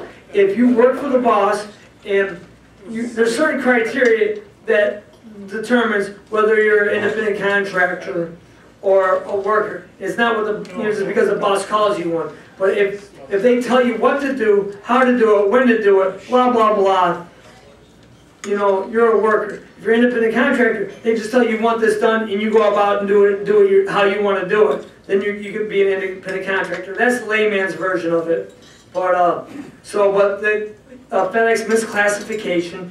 Also, Fred Smith from FedEx threatening Congress with threatening a government saying they're going to pull orders for more airplanes if they change the labor laws and put them under. Now, FedEx started off as an air delivery, and UPS started as a ground delivery. But both of them, UPS expanded in the air, and FedEx expanded in the ground. So basically, we do the same jobs, but we fall under different laws. But Fred Smith is trying to say, and I'm not big on UPS, but Fred Smith is trying to say UPS gets special privilege. When actually that's a lie. It's FedEx that's getting a special privilege. Now, we had a day, I called and did my thing, telling, basically saying, I called the Congress, Senate, whatever, and sent the emails out saying to put FedEx under the National Labor Relations Act. Now, UPS, way after I did it, I don't know, months and months later, what they did, they had a campaign, and they framed it a little bit differently. They said they want to be in the same Labor Act as FedEx. They didn't go and say they wanted FedEx in the National Labor Relations Act. They just wanted to be fair, so they'll be willing to get put in the Railway Act, so make it more difficult for us. All right. I see you have another question. Last question, and it's from professional unions that have grown in fame. Ann DeMora, one of the 100 top labor leaders, is now saying we have to strike hard. We have to be greater than 10% opposition research, and we have to use viral media because we have 800 million people on Facebook alone. Do you agree with that? We have to fight hard. We have to use opposition research fast. We work very fast at Nationalists United. Do you agree with that? Opposition research is we're on viral media and we move fast when people oppose. Have you come to a question, Ms. Heberman? She asked a question. 10%. Do you believe we have to move more than 10% in opposition research, as she asked for professional unions? And do you believe we have to use more viral media? From one of the 100 top labor leaders. That's the question. I don't know what the percentage number is, what we need. We need greater union density. The more union density, we have more power. And I believe we need to reach the membership in any way possible. We're in a contract campaign at UPS.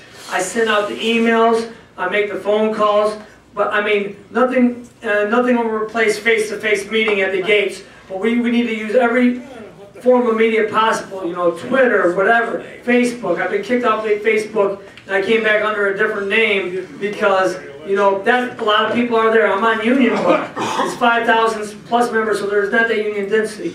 But we need to build union density. That's the key, because the more union density, the more strength we have. We need to reach the people where they're at. So where the people at, we reach them, whether it's Facebook, whatever. And we need to be able to act faster than the companies and the bureaucracies of the union. We need to be able, to respond to stuff quickly and more so proactive. I kind of like what the trades, the construction, they pick at places, not even their companies, but if it's non-union being used, they take the fight proactively. We need to really lead a proactive fight. Like in a contract campaign, we need to hit the ground running more than a year in advance on stuff. We need to be proactive, use every form of media, reach the people where they're at.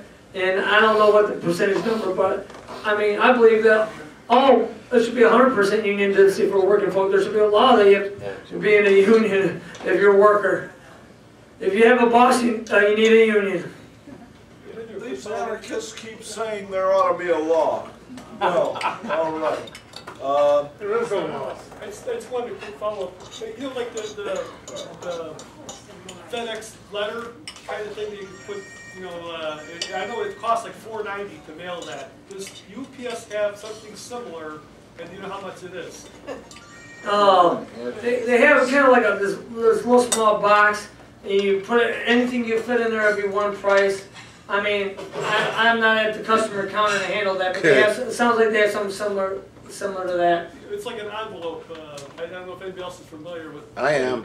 It's probably cheaper to use the postal service. Okay, the $4.90 thing you're talking about is the priority mail flat rate box for the post office. UPS, it's normally still something like $12-something to send a package, one of the UPS prepaid envelopes overnight or second day air. So how much are those? Usually about $12 to $13. So it's okay. All right. It's still cheaper to use the post office for priority mail. That's what I'm trying to compare. Questions? That's why I want to know what the costs were. Bernie? What do you think of Democratic mayor, actually two of them now in a row that they say they're Democrats, ostensibly in favor of labor and union friendly, ostensibly, but they're claiming no money, doing what they can to dilute the unions, but they have all kinds of money for projects requiring TIF funds. Are you talking about Daley and Ron? Gee whiz, yeah. Well, I mean, there's money out there. There's all kinds of money, but it's the rich folk that got it. The 1% that got it.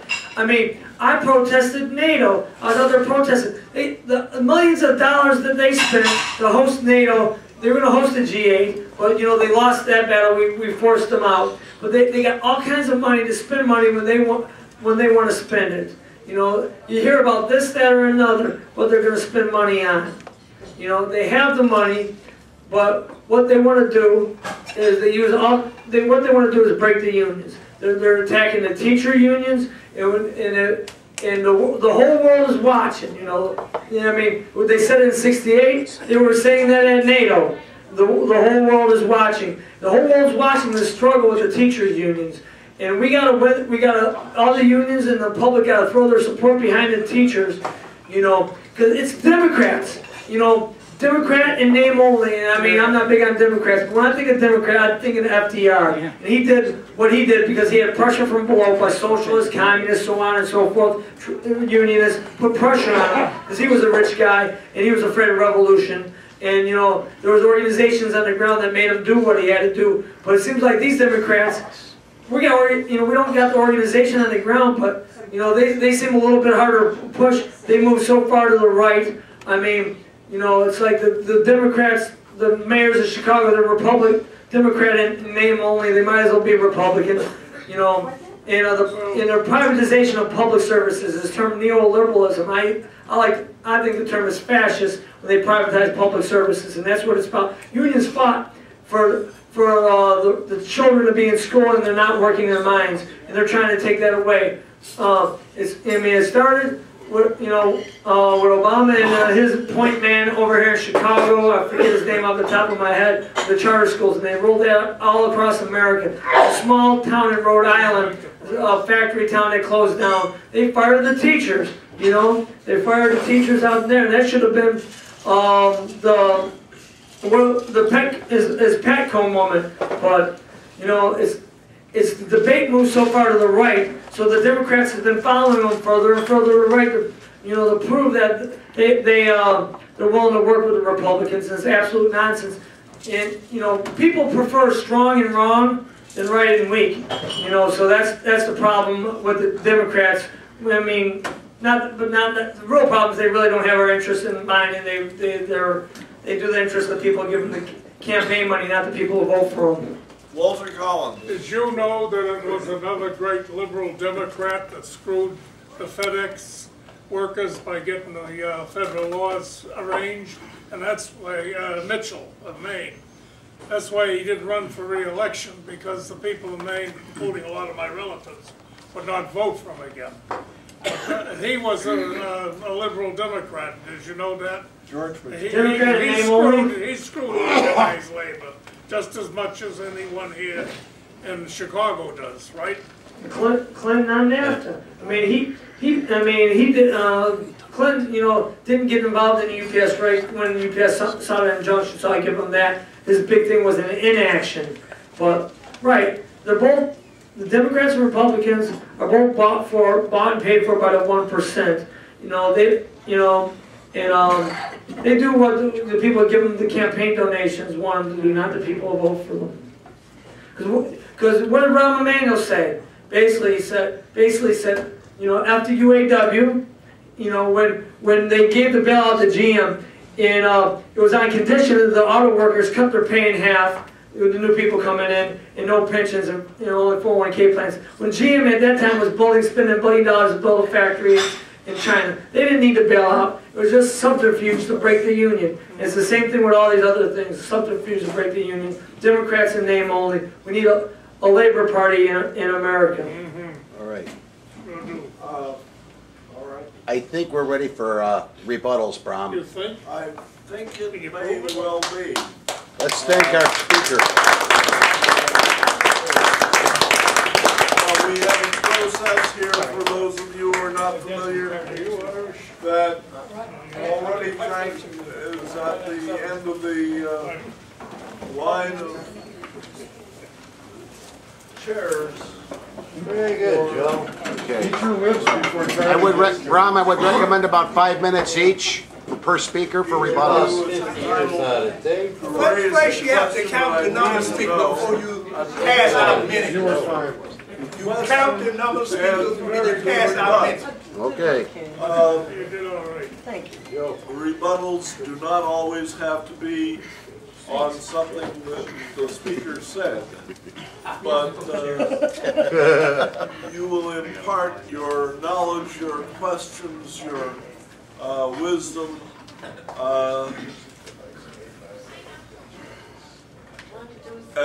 in the allotted time. Now, how much time do we have? How many speakers do we have? 1, 2, 3, 4, 5, 6, 7, 8, 9, 10, 11, 12.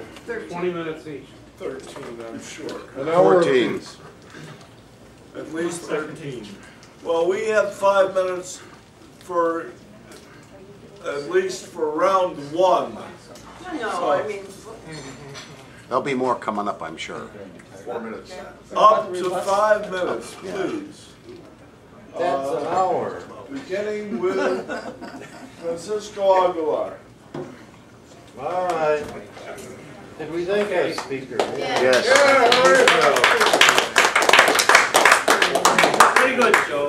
Thank you. I really appreciate it. The way this system is running is not sustainable. And the rating is accelerating. The rate at which we are accumulating wealth in the upper, and the way we're rating the environment is accelerating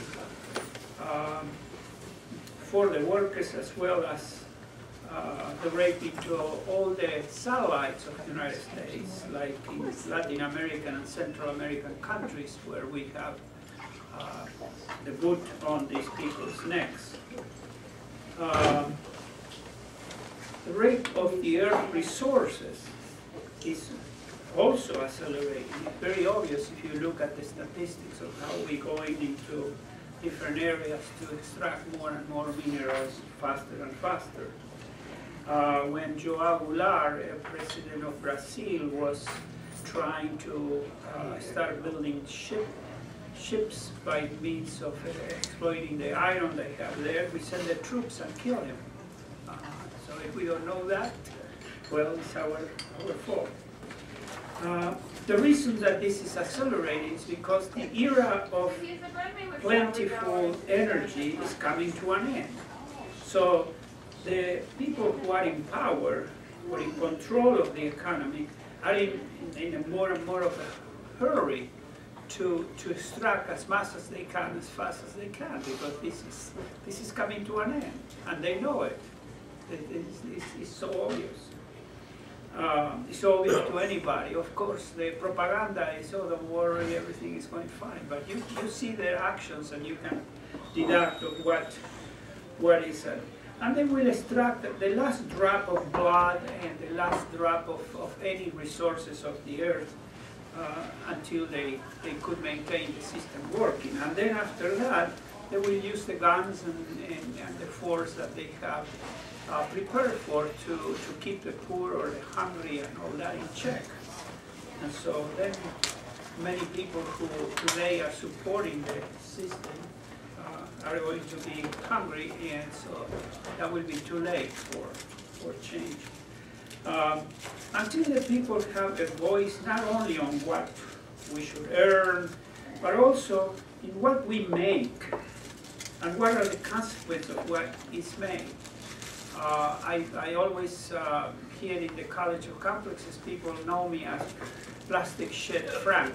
And this is because many, many years ago, in 1970s, I used to go scuba diving, and I also carried this bag, and when I went down on the corals and all that, I found pieces of shit, plastic shit, and I put it in my bag trying to clean up.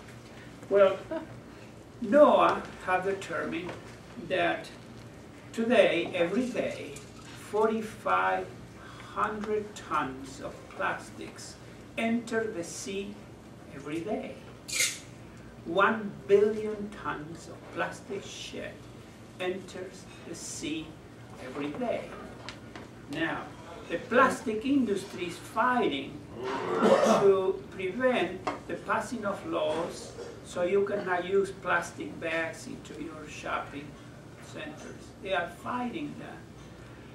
Plastic bags are only one little thing of the amount of plastic that is being produced and is discarded into landfills, but through the rivers, through the waters, it's going into the sea, all this shit.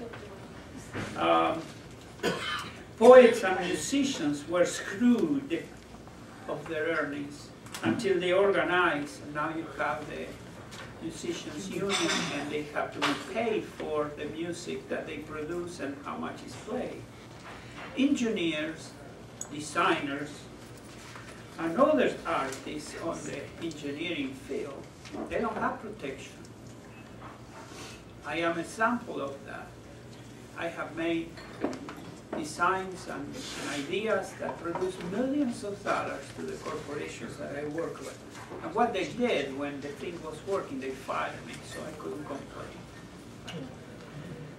So if you don't think when you work for somebody that you are not being fucked from the very same day that you start working, you are living in another world. You are ignorant of your own, you know. Immediately, and I am telling, my son is an architect, he started working and he's so happy. They are paying him big money and they are paying insurance, and I said, they are fucking you, Tomas. Oh no, I mean, they treating me very well. I said, well, you didn't feel the prick yet, but you will eventually. It's just as simple as that.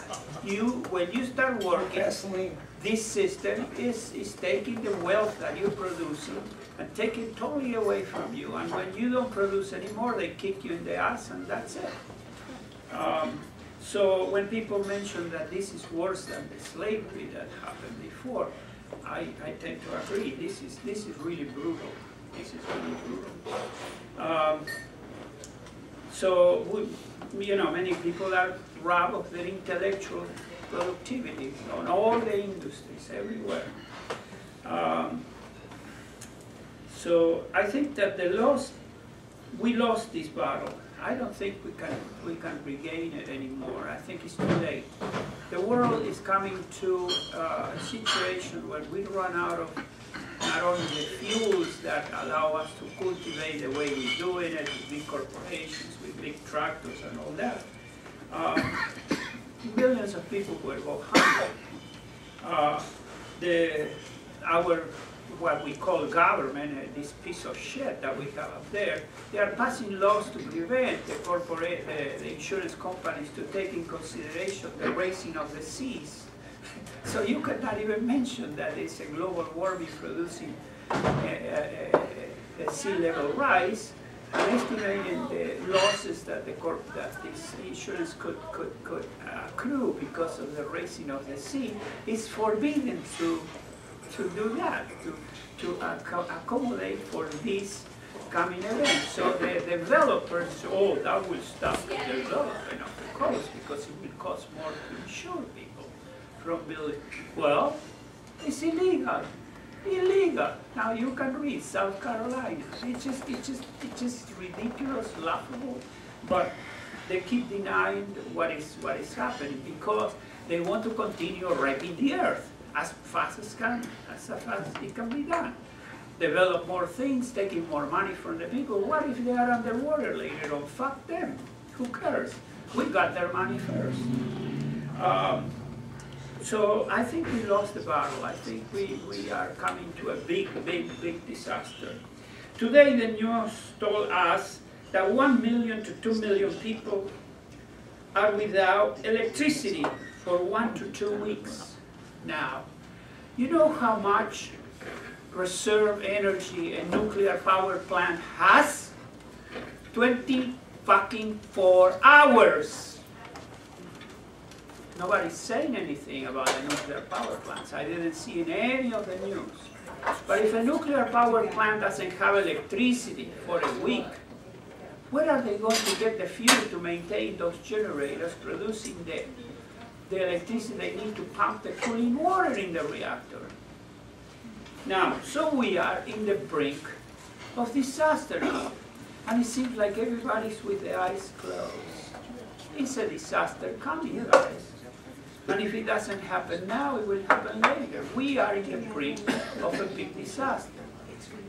In Fukushima, they are not telling us, but in the next 10 to 50 years, the Prime Minister of Japan said it will take 10 to 50 years to clean up the mess in there, but he's not telling you that in that time, there is something that they are not even talking about touching because it's so touch and go that it could be a nuclear disaster 50 to 100 times bigger than Chernobyl. What it is that one of the cooling pools where they have the fuel rust is teetering now, that they found that it's 3 centimeters in the height of the pool, it has tilted 3 centimeters.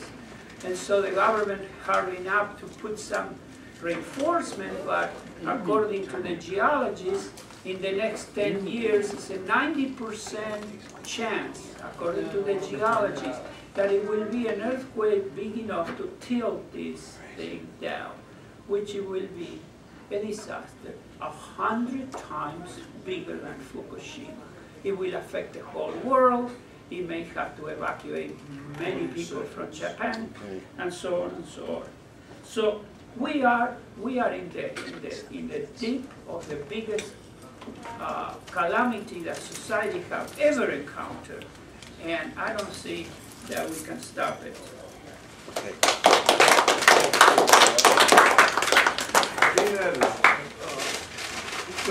Pretty good job, Frank. Finally coming around, huh?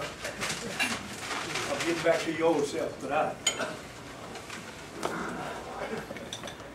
the part about what can we do, and Frank said, I don't think we can do too much. Well, I have to agree with Frank completely, because human beings that I've been witnessing for umpteen number of years are like robots. And I understand why. They've been conditioned to serve the master. And ain't nothing you can say intelligently that will have them to do what Socrates said, examine themselves and look and see what's going on around them.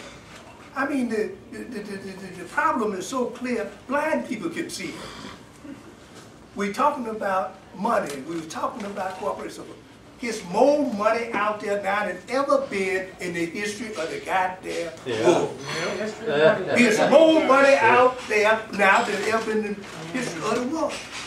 Well, where is it? It ain't buried in the sea. It's not in no hole in the ground.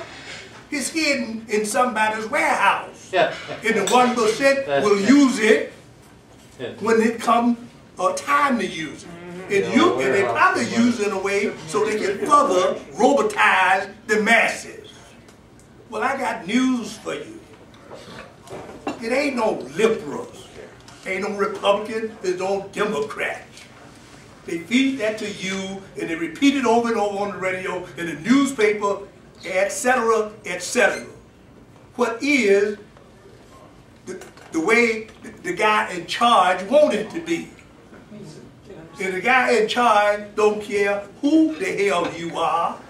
The question for the guy in charge, the guys in charge, is what can you do for me? Don't give a fuck about what race you are. You stick it up your ass like you would anybody else. If you're too blind to see that, give me a break, please. Oh, Greece, over there, the people were middle class 2 or 3 years ago. What color are they? They stand in the motherfucking line eating soup. So why aren't, and by the way, the people with the money ain't all in the United States. They're all over the world. Because they're all together. And you're going to sit here and act like you can't see that, like the speaker said. This is supposed to be your bigger thing. And to me, the next thing is your ears. All you got to do is remember what was said yesterday. I can remember what was said 40 yesterdays ago. I can remember what was said 50 years ago. I saw what was happening as things went on. I mean, I don't need nobody to tell me that a revolution has been taking place in our country. I was here when it happened. And you think that I got to read the book to know that? No, because the revolution wasn't the classic type like in China, even ours when we first had it here, or the revolution in France, or England back in 18 whatever it was. The evolution that they taught us in the book is a kind of classic type revolution, where you start at the bottom and the people rise up. Well, our revolution started at the goddamn top. The people at the top taking our goddamn country and ain't fired a shot. Ain't fired a shot. Why? Because he don't need to. He discovered that the guy mentioned something about slavery. But I read the book and I saw pictures, they were bringing slaves over, they had chains all around their legs and shit. Well, the man said, shit, I need my chain. And the guy with the gun said, shit, I could have him doing something. So he taking the chain off his motherfucking leg and put it around his head. So he do that to everybody. Anybody he want to use get the same treatment.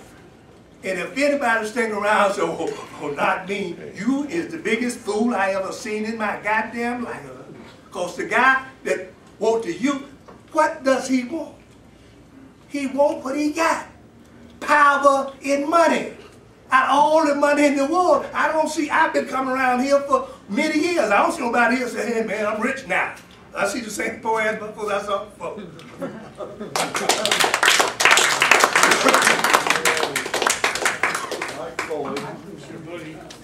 I'm Michael Foley. First thing I want to say is about Joe. I've heard Joe speak before. I agree with almost everything Joe says. And personally, I like Joe and I think well of Joe. One thing I want to say is, as far as all this stuff, political protests and disputes, or labor disputes, labor protests, things like that, I believe all this stuff has to be legal, lawful, and non-violent. That's just what I believe. I don't want to say anything more about that because I could talk about it for a long time. Anyway, I'm not trying to put words in Joe's mouth, but he says that the people, generally speaking, Joe's saying the people on the lower rungs of the ladder in this country are getting screwed by the people on the higher rungs of the ladder. And that's the way the system is set up, and that's the way it's designed.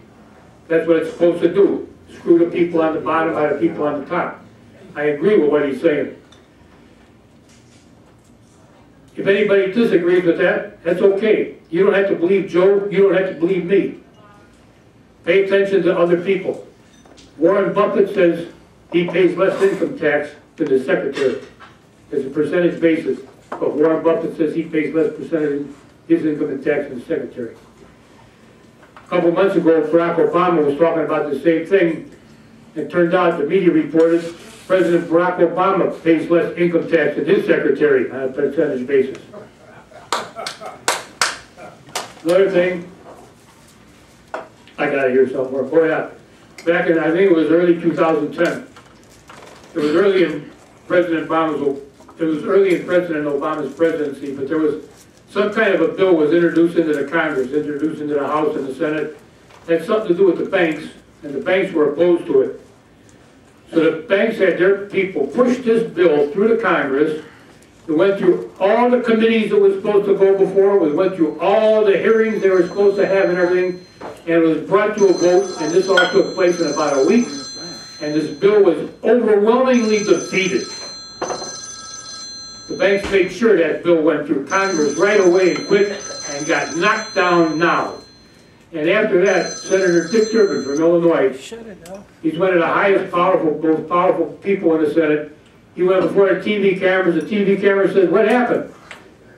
Senator Dick Durbin says, "The banks own this place." He was talking about the United States Congress. The banks own this Congress. That was said by none other than Senator Dick Durbin. And he wasn't even complaining about it. He wasn't saying, "Gee, we got to do something here. We got to change this. The banks run this show." He wasn't saying anything like that. He just flat out said, a matter of fact, the banks own this place. Now, earlier this year it was reported, last year General Electric made $5 billion in profit. That wasn't $5 billion in income, that was $5 billion in profit. And they paid zero income tax, zero federal income tax. Nobody said they were cheating on their taxes. They weren't cheating on their taxes. Somehow, the income tax law is set up that a company can make $5 billion in profit and not have to pay federal income tax. When people start talking about capitalism, I don't know nothing about capitalism because it's never existed in this country. According to what people say about capitalism, if you don't make money, you go broke. If there was capitalism in this country, AIG Insurance Company would no longer exist, General Motors would no longer exist, Chrysler Corporation would no longer exist twice. They got bailed out twice. The 10 biggest banks in this country got bailed out. If it was capitalism in this country, the 10 biggest banks in this country would have gone under in 2008, 2009. We got welfare. I'm not talking about women living in high-rise buildings with 4 or 5 kids. I hear people complain about that all the time. There ain't any woman on welfare ever got a check for $175 billion from us. All right, I got 1 minute. The last thing is this. I was looking up something several years ago about Patrick Henry, one of our founding fathers. He's the guy that said, "Give me liberty or give me death." I found out that was only the first half of his statement. The second half, I got to paraphrase the second half because I don't remember exactly, but he said, "Give me liberty or give me death, because I don't want to be a slave. I don't want to have to live like a slave." But Patrick Henry owned slaves. He had no problem with owning slaves, but he didn't want to live like one because he knew what it was like. The other thing is the founding fathers, when they said that, Joe mentioned this, when they said that all men are created equal and all men have rights and all that bullshit, okay, they were lying. They meant all rich white men. All rich white men have rights. All rich white men are created equal. And the rest of them, forget it.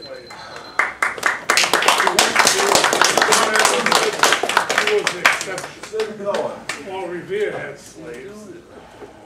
Most of them did. Most of them. George Washington did. Actually, we built this country on slavery, basically. What Marx called cumulative accumulation. That is, people worked by their hands. They picked cotton, they picked tobacco, especially the cotton, went over to England. England manufactured it, sent it back to us as the finished goods. And also in the East, they've done the same thing and accumulated capital. That's where capital comes from. It only comes from people working for a living. And that's the way they started, by primitive accumulation or slavery. Now, right now, people are talking about the economy and how bad it is. Well, about 0.5% control most of the wealth of the country. It's not even 1%. It's even tinier than that. And the only way they're able to accumulate that type of wealth is by exploitation of labor. That's the only way they do it. If you read Marx, and you have to read Marx to understand this type of society, capitalism, he explains all that. And all societies die. I don't care what type of society it is. We had primitive societies that eventually passed away. We had slavery under Rome. It lasted about 1,800 years. We had feudalism, and now we got capitalism. Capitalism is starting to die. It's top-heavy. It's like an upside-down pyramid. All the wealth is on the bottom, and the masses are on the top, and it's going to tumble. It can't last too much longer. I think we're in a pre-revolutionary type of situation.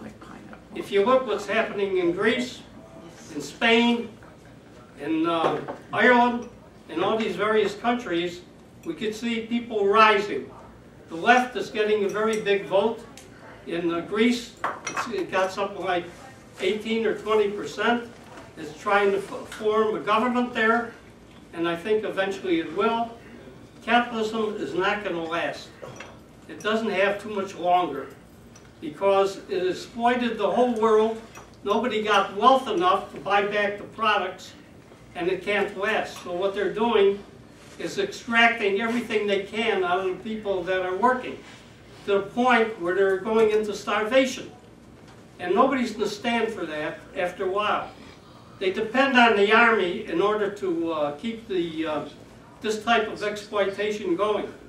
But if you look at revolutions, we find that the army is going to revolt eventually, like it did in Russia, like it did in China.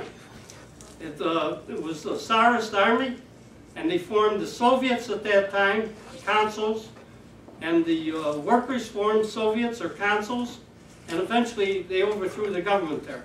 Same thing happened in China. The whole army almost all revolted. So it's going to happen here eventually too. I don't think that capitalism has much longer to live. It has lasted something like 500 years, which is actually a very short period in history. And it's not something that keeps going and going and going. All finite things have to die. And the type of society we have is dying now. You can see it all around you. If you watch television, the culture in the country is dying. It's all full of violence and sex. And people can't make a living. They can't buy back the goods that are produced. And you have all kinds of crimes here, all kinds of poverty and everything else. The whole thing is just sinking. And people are becoming conscious of it. There's been surveys. And even in the United States, Noam Chomsky talks about the surveys, and he says that about 80% of the populace in the United States realize that all the wealth is on the top. And when all the wealth is on the top, people are going to become conscious of it eventually and get rid of this whole damn system.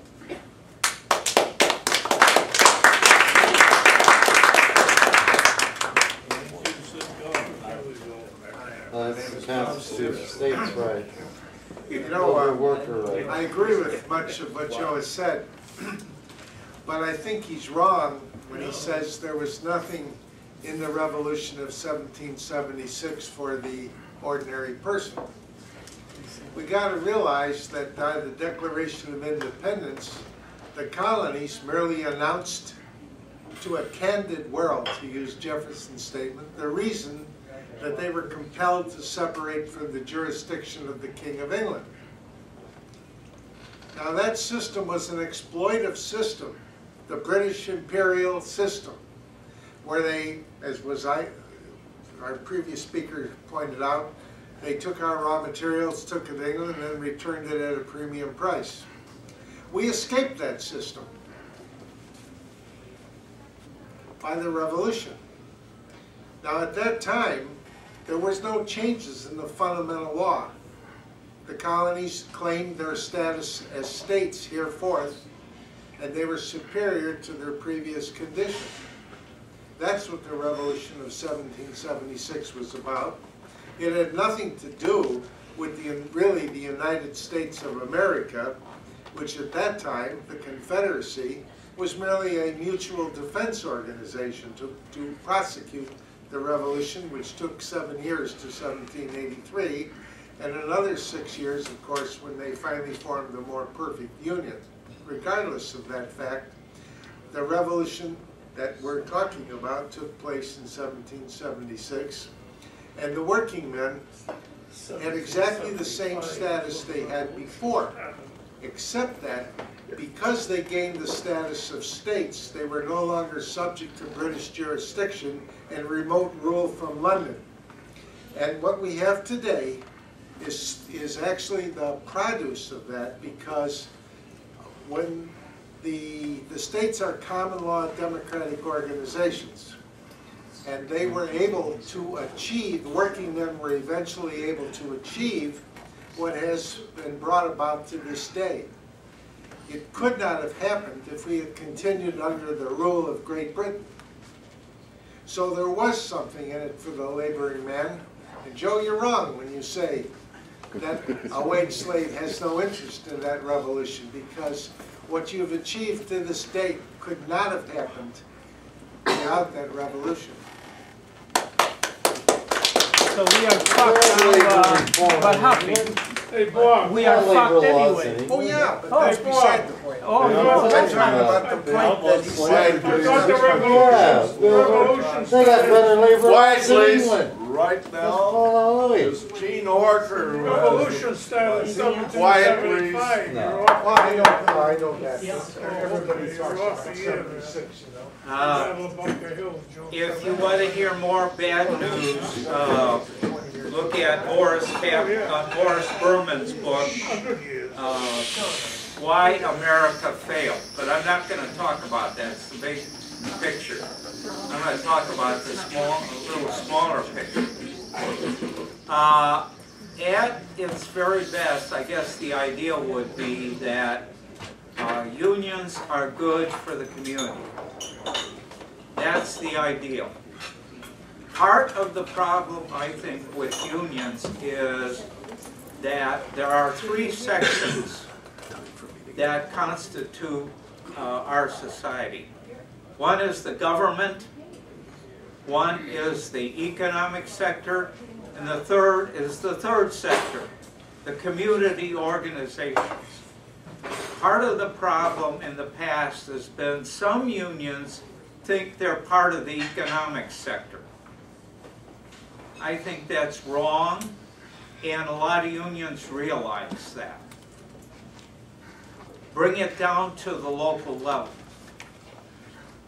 There's a union, SEIU, Service Employees International Union. That union seems to believe that it is part of the community. I'm a member of Jane Addams Senior Caucus, and last November, a bunch of us got arrested. We were arrested because we were fighting for Social Security, Medicare, Medicaid, and HUD funding. You were sitting down the street. Right, yeah. I wasn't lonely, and I'm no big hero. I was just one of 50 people. That's not the point. The point is, we had to pay fines of about $5,000. We could have. Is that my time? Yes, Okay. We had to pay a fine of $5,000. Of that so we had to come up with $5,000. But we didn't have to come up with $5,000 because SEIU came up with the money. Why did a poor union come up with the money? Because we had gone to Springfield to make sure that they get good wages, because we want good workers in nursing homes and acuity care programs. So again, it comes around to the idea. At its very best, the community needs good unions, and good unions are good for the community. Thank you.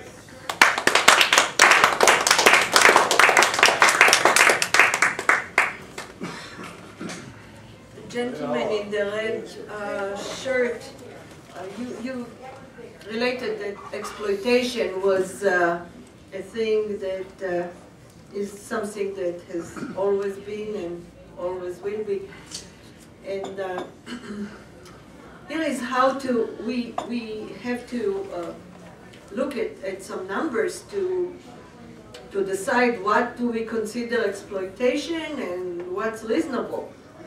So let's compare to the Western world, to Western Europe, the ratio of a typical CEO compared to the mean worker, the average worker, not the lowest worker, employee in their company is between 11% and 12%, depends from England to Germany. Here in this country, it's 1 to 475 times.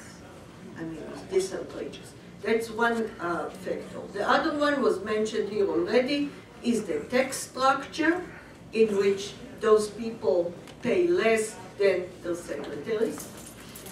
Romney paying 13.9%, and we are not even talking about the shelters. And the third factor is that even though the ratio is so low in Europe, they also have safety nets. Okay, long unemployment period, healthcare, and other social services. So I think we can call it exploitation. What to do about it is really, there were some ideas from Union and some from Joe. I find it unproductive to start with all the different sections. And when I was in AFSCME, I worked for the state. Also, we were RC 63 because we were the professionals, and those are this and that. And you talk about middle class as a false consciousness kind of thing. I agree with what happened in the 70s. And what happened there is that we got carried away with what's called the American dream. And the American dream, George Carlin said it beautifully. He said, you can believe the American dream only if you are asleep.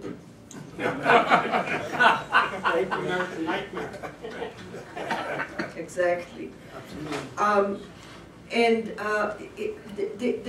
the issue is that the American dream not only is based on some false values of and money is God, but also on the lack of solidarity, on this competitive and segregated look at my group and my special interest, the special interest of my group. You know, these times are changing. It's information age now, so there will be, the difference between blue collar and white collar is no longer relevant, really, or physical work versus not. And we know here, even in this group, there are people who are professors who are fighting all their lives, all their years, old people who are not getting hired. University don't have to get them onto a tenure track, and they have no safety and low wages. So the issue is exploitation of the, I would say, I don't know if it's the 99% or 90%, and class consciousness has to change with exploitation consciousness. I think the factors you mentioned, authoritarianism, as a very, very common trap. And I think that's something that we need to address. Religion has to be out, Joe. I don't know, why do you expect Christianity to be better in terms of exploitation and slavery? You know, the Old Testament is based on slavery, and authoritarianism is at the base of it. But we have to try with consciousness as to dissolve all those differences between what kind of work I do or what kind of education the person has, and the rest, I don't know.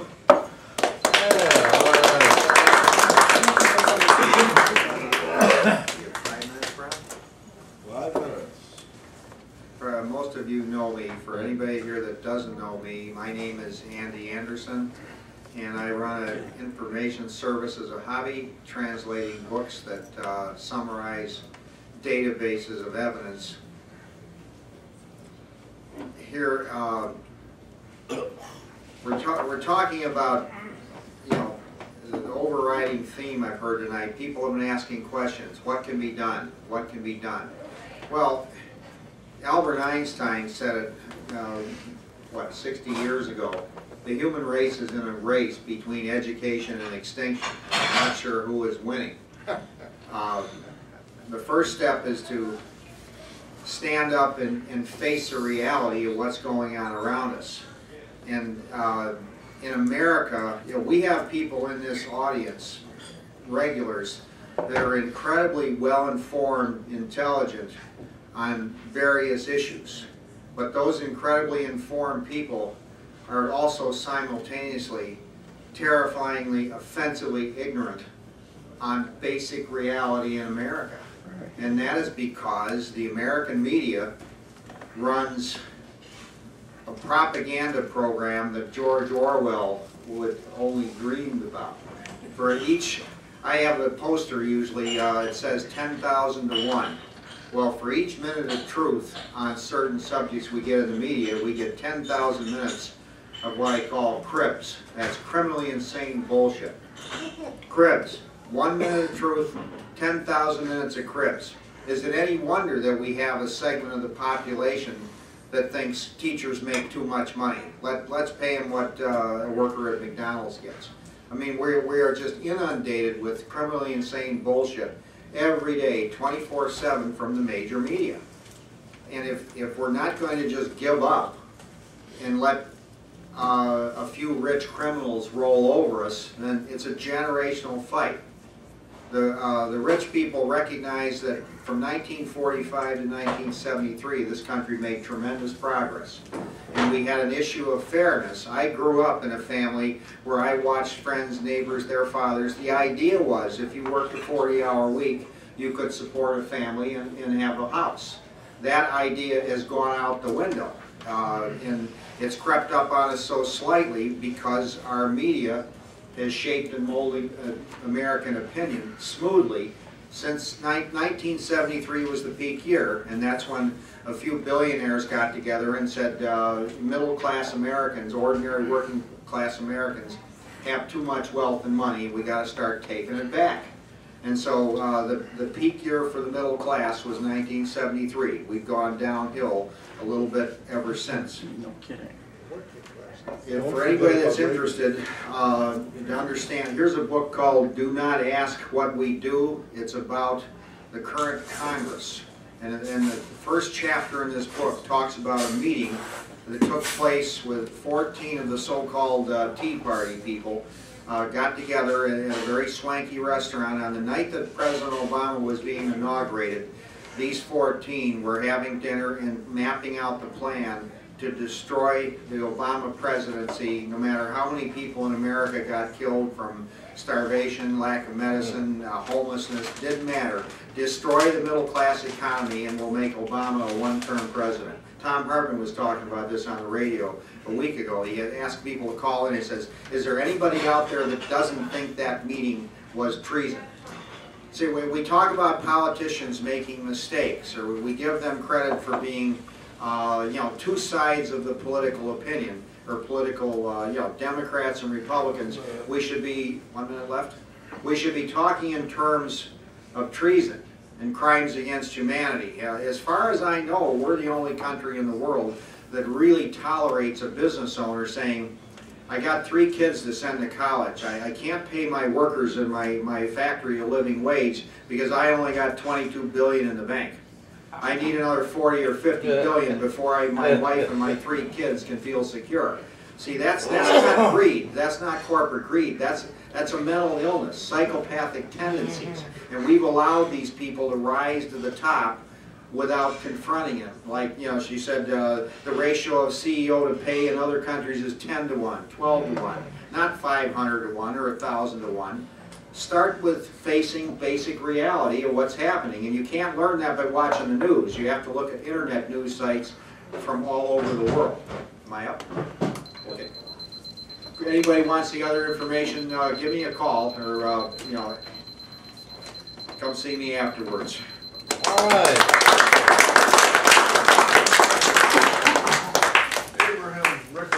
Abraham. My name is Patrick Boylan. First time at the podium.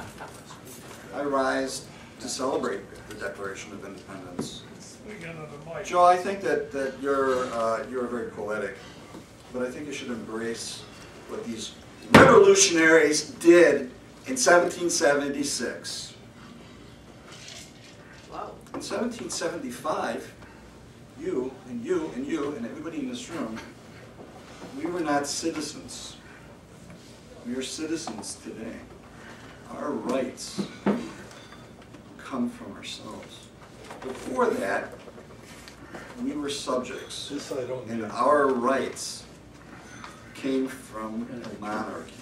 And that was a revolutionary idea, and while we have not fulfilled all of those terms, it continues to be a revolutionary idea today that we are not dependent upon another person for our rights, that our rights come from ourselves. That was a revolutionary idea. They were slave owners. They were the 1%. They owned all the property. They were white. They had no intention of letting women and blacks and anybody else, the Irish, the Germans, anyone, from sharing. Those ideas came later. They came from those guys' thoughts in 1776. And I rise to celebrate it.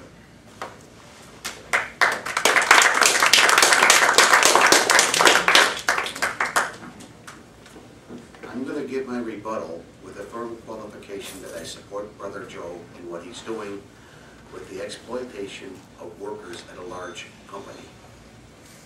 But I do not think that you should throw out the whole damn system. What part should we say? Yeah. I believe that global capitalism has been the salvation of humanity. Oh, yeah. One fall at a time. I believe that global capitalism has delivered the goods to the rest of the market. And if you don't believe me, all you have to do is take a look at the relevant data worldwide over the last 300 to 500 years. And child labor? What were we doing, Charlie, back 300 years ago? Most of you would be peasant farmers under some rich landowner. You would be eking out an existence no larger than what they're doing now in peasant Africa. Europe, 300 years ago, is at about the same living standards that Africa is today. But what changed? It was called the Industrial Revolution, the standardization of parts, the development of markets, the development of finance and the employment of innovation that really started moving society forward. Now, granted, I am not going to sit here and say that the system is all right, that it's all encompassing and going to solve every problem, because it doesn't. But it does work when competition is proper, when there's a good system of regulation that regulates the markets against excess. And we've seen this war before. Many of you go back to the 19-teens and the 20s, and what did you have? You had things like the Union under Theodore Roosevelt. You had things such as the antitrust laws. You had other things that came in, and plus a lot of what happened is that unions did deliver the goods. They brought wages up. I am not going to say that the American corporation is a humane entity, because in a lot of cases it's not. You need a system of countervailing power called the union to do that. But the only reason these corporations are in business in the first place is because you're supporting them with your dollars, and you're supporting them by buying their goods. Why does a corporation exist? Plastic shit. For greed. Because it works. A bunch of people who come in with economies of scale, with bringing prices down through competitive pressures, is probably the best way to bring jobs. The best way to rise in a global economic system, and probably the best way to deliver the goods. So with me saying that, you know, all this stuff about socialism is going to work and you want to eliminate exploitation, well, we've tried socialism. We've tried communism. And what's happened is that you've got a government control that works as about just as bad as any major corporation do. It's even worse because it's monopolistic power. When did we try it? The former Soviet Union, for example. Now, when you want to talk about real solutions to real problems, we're going to have a guy here next week who's going to talk about the demining problem in Cambodia by inventing a machine. And we got another guy who's going to try to fight global warming with another type of nuclear power, which he really needs to talk about. Frank, you may think so, but he's ready. You are full of shit. Well, but I'm also working on, Frank, because I'm also going to tell you something right now. Don't direct yourself to me. I'm looking right at you and I'm saying I believe in the data. I believe in solutions. I believe that there is a certain way that things work. Believe doesn't work, man. And I also support a lot of my conclusions with the data. Faith is dangerous. And you're the one who talks about interrupting the speaker all the time. Yeah. You're the hypocrite. You are directing to me. You got no data. Got no data. He got data. Sell some data. You need some data, man. One of these fucking nuclear power plants goes years. One fool at a time. I have to agree with this gentleman here, Patrick. Yeah, he was right on. All eyes were upon us to see how this experiment would work, giving power to the people, and so far it's still worked. And all those guys, all those founding fathers, they all had one important book they all read in common. No, besides that book, that was true. That's a good answer. That's one book. But another book, checkbook. No, The Wealth of Nations by Adam Smith. It was also published in 1776. And that gave us, that laid down, the three really necessary components for an economy. And the founders wanted, they wanted an economic, they wanted an economic plan or an economic system, a functioning system like a functioning economic system. They wanted diplomatic security, and they also wanted what's called political unity. And those are really the goals of the Constitution and the Bill of Rights. Those are the three things they had in mind. And Adam Smith in Wealth of Nations laid down that to have a successful economy, we need the division of labor, and we need free trade. And what was the third one? There's three things. Exploitation. No. Compliant workforce. What's that? Compliant workforce. Well, it'll come to me. But free trade is extremely important. Oh, you need the freedom to pursue your own self-interest, to enter into voluntary contracts. And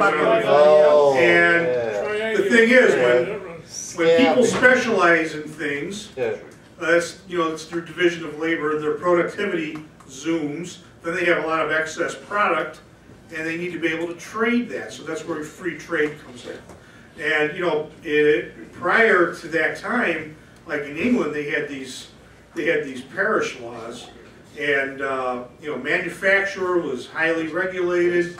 Oftentimes, you were a manufacturer, you would pay a bribe to some king or some courtesan that ruled some area, and you'd be given a monopoly in that particular item in that town or that parish or whatever. Essentially, that's what a union is. A union is really just a nice word for a cartel. Yeah.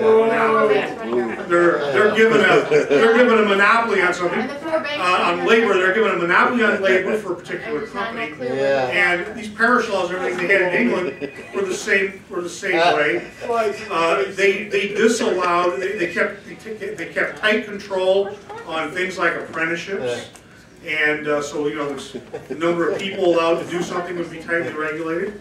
And you could not move freely from parish to parish. If there was, higher demand for your labor somewhere else, you couldn't just move there. It was very difficult. They had all kinds of stringent regulations. And if you read Book 1 of Wealth of Nations, Adam Smith goes into those and talks about it in detail. It's really very interesting. But that was an economic powerhouse. Tim Bolger was correct, though, that nothing has lifted people, not only in America, but all over the world, like capitalism. What's that, Ron? 40 seconds. 40 seconds.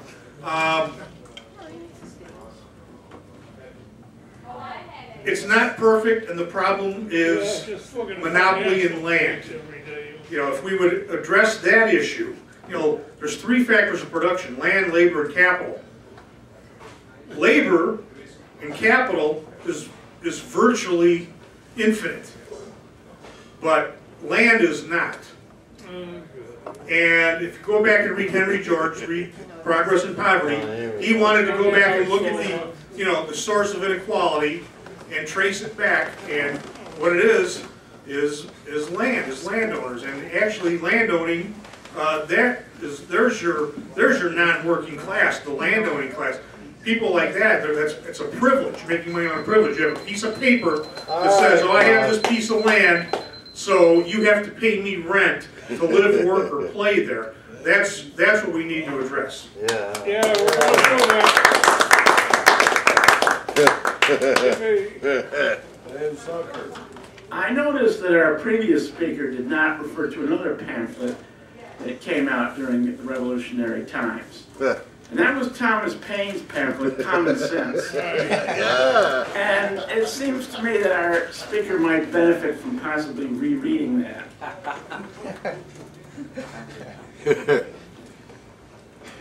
I should perhaps mention here that my mother was a school teacher. She taught in the Chicago Public Schools. And then she was an active member of the Chicago Teachers Union. Through the 60s, 70s, 80s, until 1991, when she retired after 25 years service. And when the union went out, so did she. And she walked the picket lines. I'm a card-carrying member of Local 700 of the Teamsters Union. And when I had problems with a nasty and invasive supervisor, my union helped me out. And that's why I'm going to be able to retire in September after 30 years of service with a full pension. So I don't want to hear some jive about how unions are monopolies and we don't need unions. Yeah, we do. There was a time in this country when the people who worked in the cigar factories didn't get paid in cash. they got paid in cigars. And now we can laugh, but to put food on the table after they finish their work in the cigar factory, they then had to take those cigars out and peddle them in order to get money to put food on the table. Or the most shit upon minority in this country, miners. The folks in the coal mines, well, if they got fired, they lost not only their job, but their house in the company town, and it was a long way to the nearest town. That wasn't a union town. And their name got put on a blacklist so they weren't hired by any other mines. Don't forget the black lung. That's right. And in addition to that, during the Depression, we heard much about how you weren't free to move around, that the logic contained in Wealth of Nations changed all this. Well, in the Depression, when a textile worker was laid off in New England, and he went to another town to find work, the sheriff of that town picked him up and drove him back to his own hometown. He wasn't wanted in another town.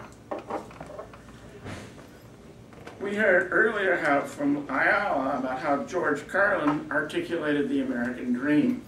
Well, she was right, and he also articulated it in another way when he wrote a book that was entitled, When Will Jesus Bring the Pork Chops?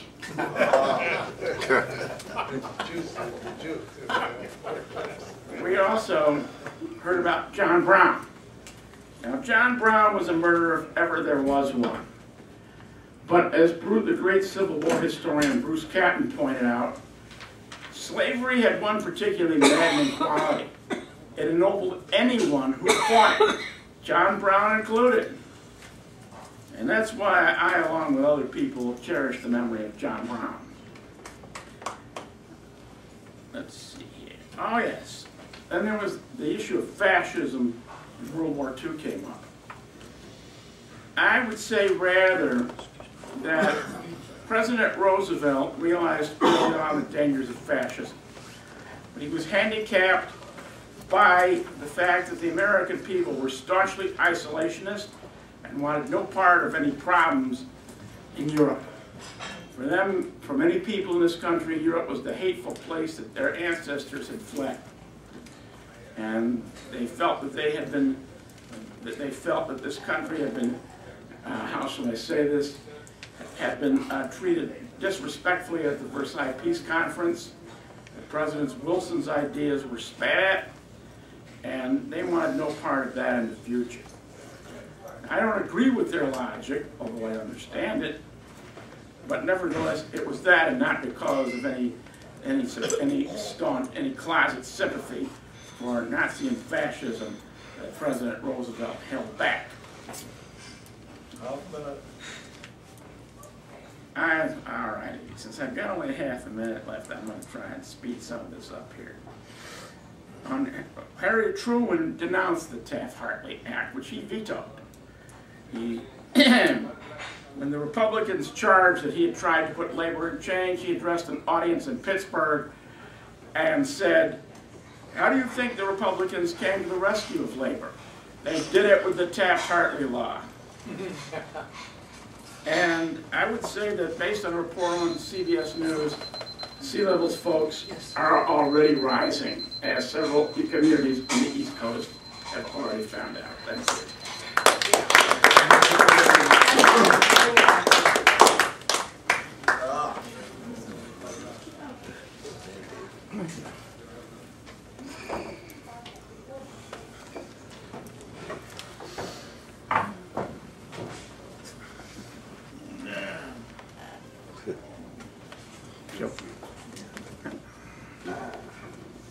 Thank you for a great talk. Well, thanks. Okay. You know,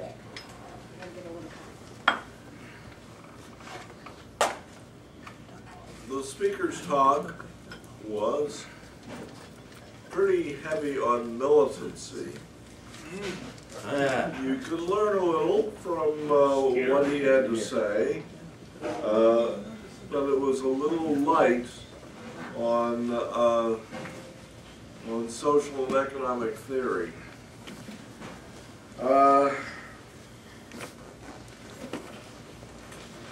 means of production are the nub of what social relations are all about. How, in a capitalist society, the means of production are owned by the capitalists.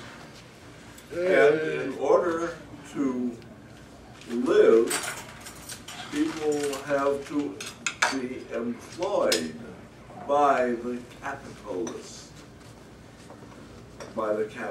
class, the owners of the means of production and distribution.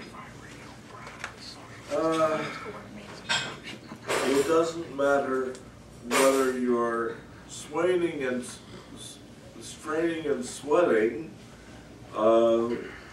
whether you're to be a worker, you have to give your labor time to the capitalist.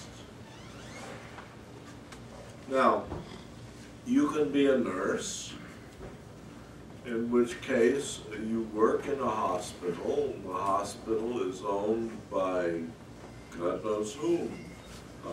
Very often they're owned by insurance companies. Catholic Church. But whoever, or maybe just a set of doctors who capitalized it from the beginning. But usually there were collections made. Collections were made through churches, through synagogues, through institutions in a community. That's where Gene Horker's communities come in. The community. Basically, it all does come down to communities. People working together, living together,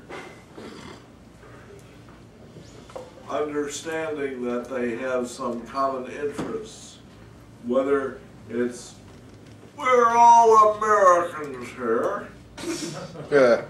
or all Chicagoans, or all living in the catchment area of a hospital. So,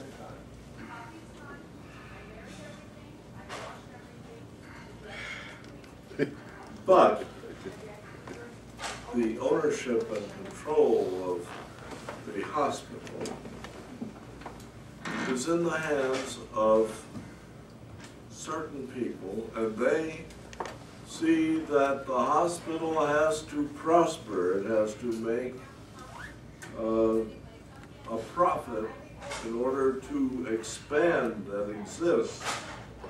If it doesn't expand, if there isn't an accumulation of capital, oh my God, I've only got a minute left,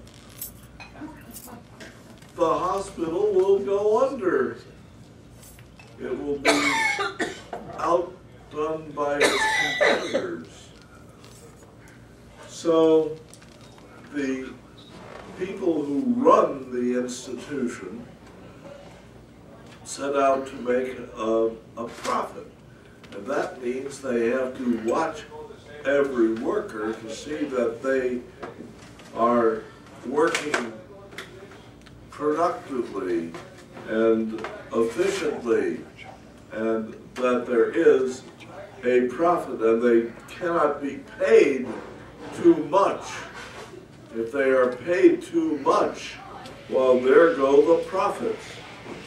So there is a class war that goes on every day in every hospital and everywhere else in our communities.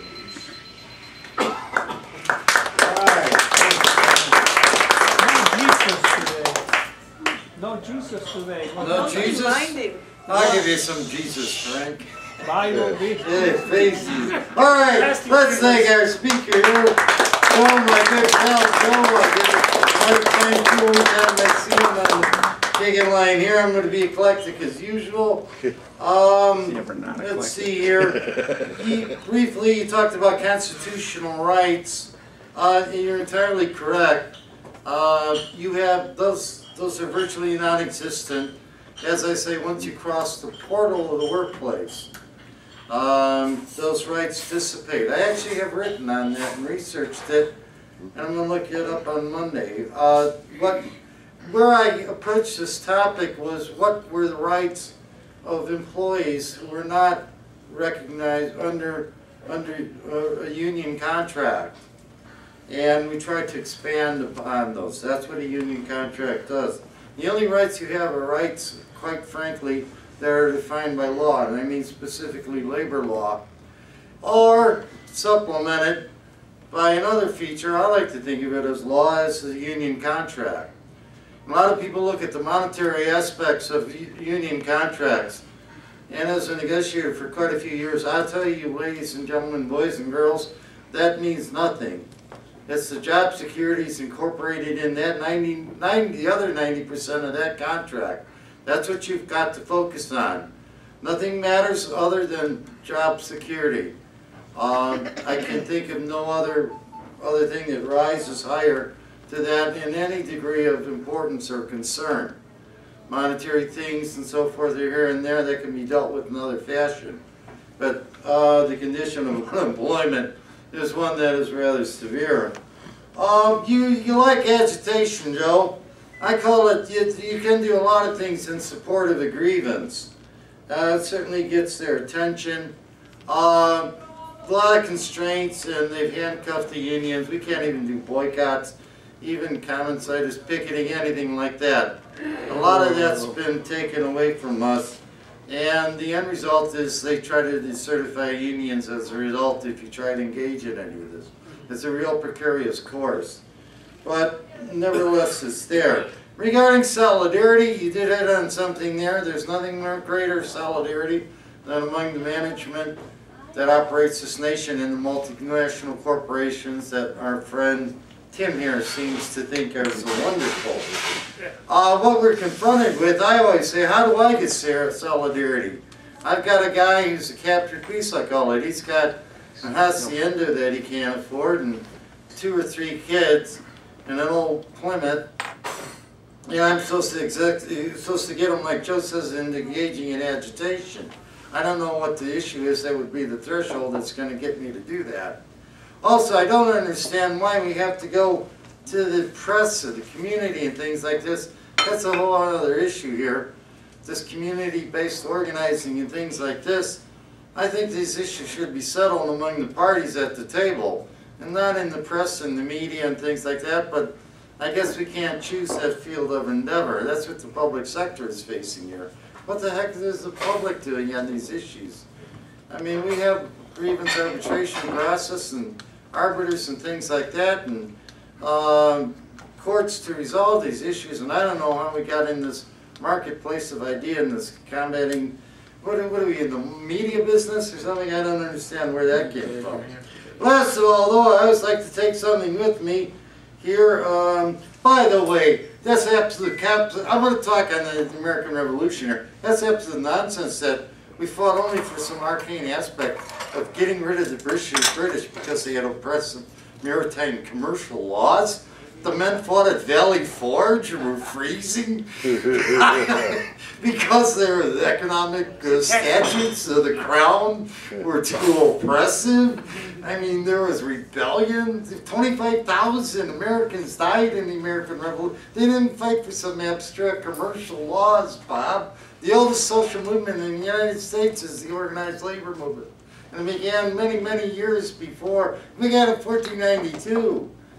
I mean, this goes back. There were all sorts of things like that. But nothing to do. This is really narrow scope interpretation of history. Like this is the history of people, not some abstractions here. And last of all, though, we've got to find out where they got these warehouses of money. That's what we got to focus on. It's our goal, folks. It's our goal. But anyhow, come again, Joe. Thanks a lot. All right, Phil. Well, I don't have my book synopsis here tonight. I think that's basically what it's going to take to. Even I don't even think that would answer quite all the questions that came up tonight. But I do think that there are a few things that do have to be said. Just exactly what is exploitation? I mean, is there some standard? You just think it's a seat of the pants type of evaluation? Do you think somebody's getting exploited? What's the alternative? Is there some other way of getting that person more money other than you still, well, is the union the only alternative to exploitation? Yeah. Yes, it is. Yeah. Well, we heard it, I'll tell you what. We heard the reference to employers driving down wages when there's too many workers. How come there aren't more employers to drive up the work, drive up wages? Because they're greedy. But we didn't get into it tonight. But there is such a thing as the employer capitalist union.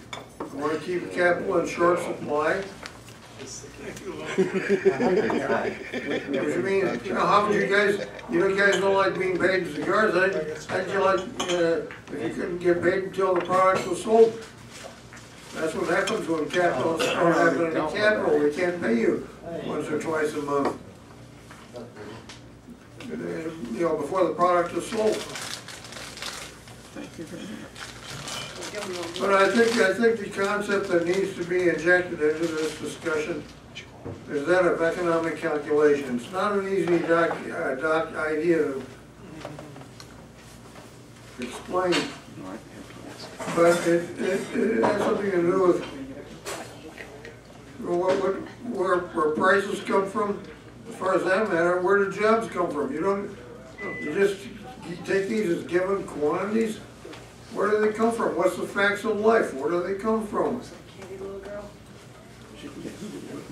Why would anybody want to hire some union heads around here? You claim that you're unwanted and everything? Well, I don't know. Maybe this is my way of being eclectic.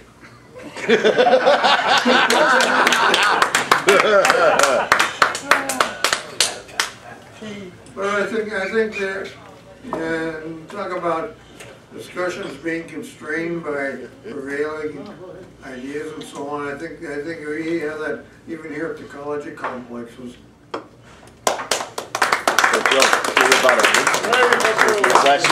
Speaker gets the last word. Give him hell, Joe. Joe Balkis himself. Solidarity forever, Joe. Oh man, everybody was all over the board over a lot of stuff. I can read my notes over here. I'm gonna take off my glasses. But yeah, all that plastic shit. Yeah, there's so many different issues that get to be active and involved in. And what people need to do is take action. I'm involved in so many different things. Labor is my strong suit, though, and that's where my passion is. So that's where I'm mostly focused and involved. And I'm a Teamster, so I work at UPS. So that's my struggle: is the contract campaign, being a steward on the shop floor. But the environment is probably the most important issue. We have. We're going to be facing extinction. Eventually, everything dies and nothing's forever. But we're going to be facing extinction sooner than later if we don't change this, rampant consumerism.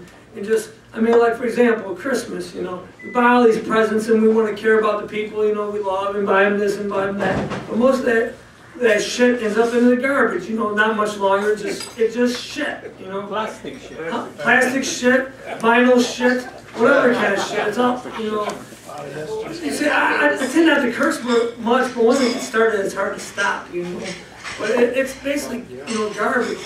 I mean, I got console model TVs at home where I could set my VCR on top of it. So I mean, somebody breaks into my house, I think there ain't too many things worth stealing. I got a boom box, you know. I think that's the only thing new is my laptops. But I mean, I guess I get an Android phone. I guess I'm behind on times with that too. But I mean, just this rampant consumerism. You know, we just gotta always have this new thing, the new thing, until before the old one even breaks. I mean, I don't even watch my console model TV because I don't even get service. Because man, I've been fighting all these corporations that provide, whether it's cable or satellite. You know, I had my ins and outs of my fights with them, so eventually, you know, I didn't pay them for, you know, the bogus service, and now I probably burned bridges with every cable company and every you know, satellite provider. Okay, capitalism is dying. You know that's I'm pretty sure of that. But the problem is what's going to be replaced with it, just like it happened in Germany. Are we going to get fascism, or are we going to have a move to a more equitable, more just society where everybody gets a fair share? And that's what we need to organize. And as you know, as we get limited resources, it's going to be a fight, and we need to be organized for our mutual self-defense.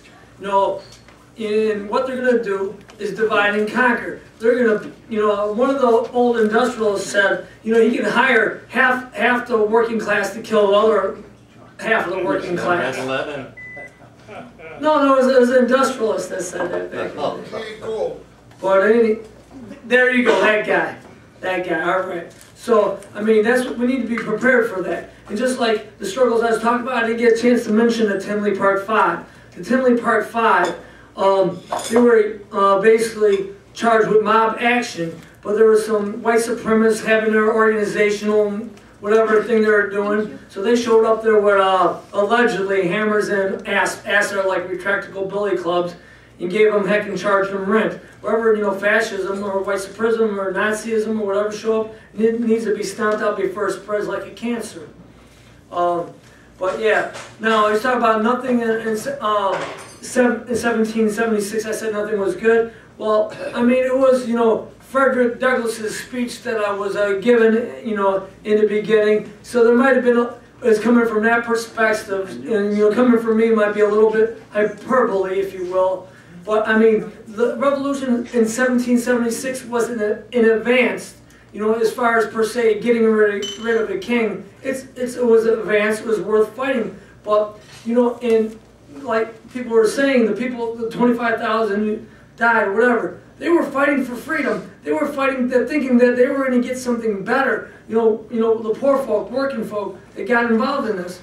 But when everything's said and done, they had no the working folk had no improvement in their material conditions in the country. I mean, you know, a bunch of people mention stuff, you know, so I don't want to feel like I'm stealing from, but I mean, this is all stuff I heard too. I mean, England ended slavery before the United States. You know, the working conditions in England are more progressive than the working conditions in the United States, and they came out of, you know, that Victorian England. They got better laws and stronger unions. They got a Labour Party. Well, I mean, it's not a Labour Party, but it's still more progressive than the Democrats we have here, to some extent. But man, people is all over the board, so let me see where I'm going. Oh, okay, somebody was talking about the tripart of this country, the government, the economic, and the community. And they were saying how the unions, you know, we're looking more as the economic than instead of community. But I mean, like they try to third party the unions, try to third party the public sector workers, you know, as you know, the greedy public sector workers. I mean, who is more part of the community than the public sector workers? We're providing healthy, you know, benefits, you know, for the community. And what does a corporation do when it privatizes? It's not about providing a service. At that point, it's about providing a profit when they privatize it.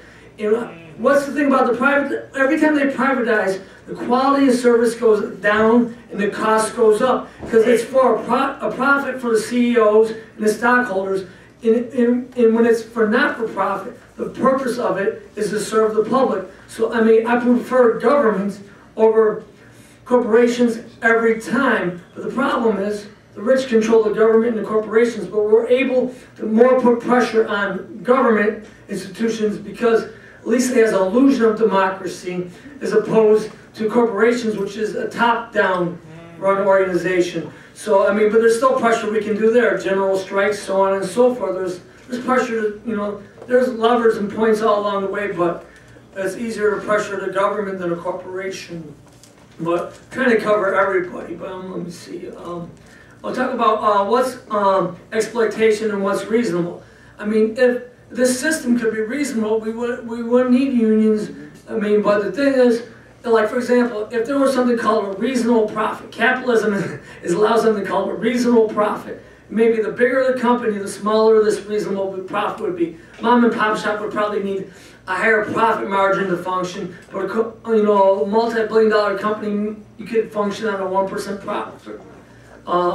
Whatever, but I mean, what is all corporate profit? When everything's said and done, you can look at it one or two ways, you know, but it comes down the same way. You can either look at it, one, they're overcharging the consumer, you know, or two, they're not paying the worker from all the wealth he's created. But who are the consumers?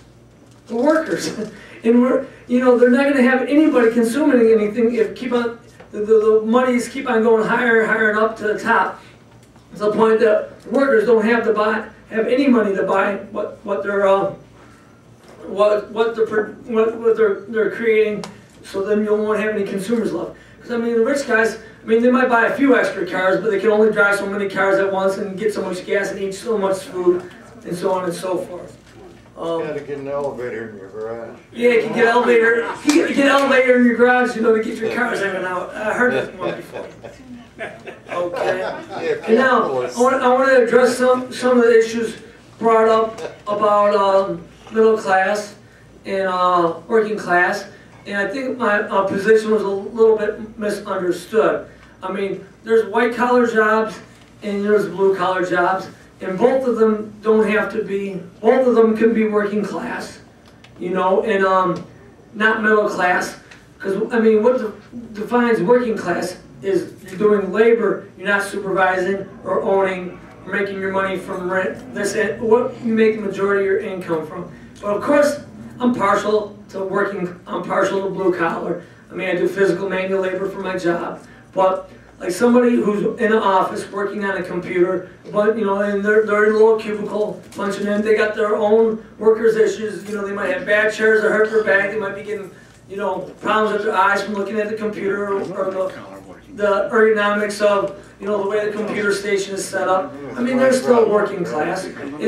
But I mean, I'm a little partial, just sweating. When you know. I'm shucking 150 pounds from my hips on down. They raised the weight to 150 pounds at UPS. There's like a one-day strike back then saying we can get help with anything over 70 pounds. But, I mean, you know, working class is that you work for a living.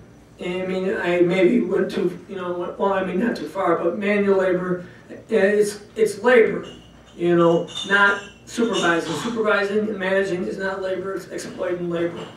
And, you know, and they try to obfuscate the lines, you know, at work, you know, management will tell a worker, go tell somebody else to do something. No, I mean, that's their job to tell somebody else to do something, because then you try to draw the lines, or they'll come down and sort a few packages, and then the person the worker thinks management is helping them because they're getting overwhelmed. But I mean, if you allow that to happen, if you don't, let your steward know to file that grievance, what's going to stop them from keep on doing it? They're not going to hire any more people if you're going to let them work or anything like that.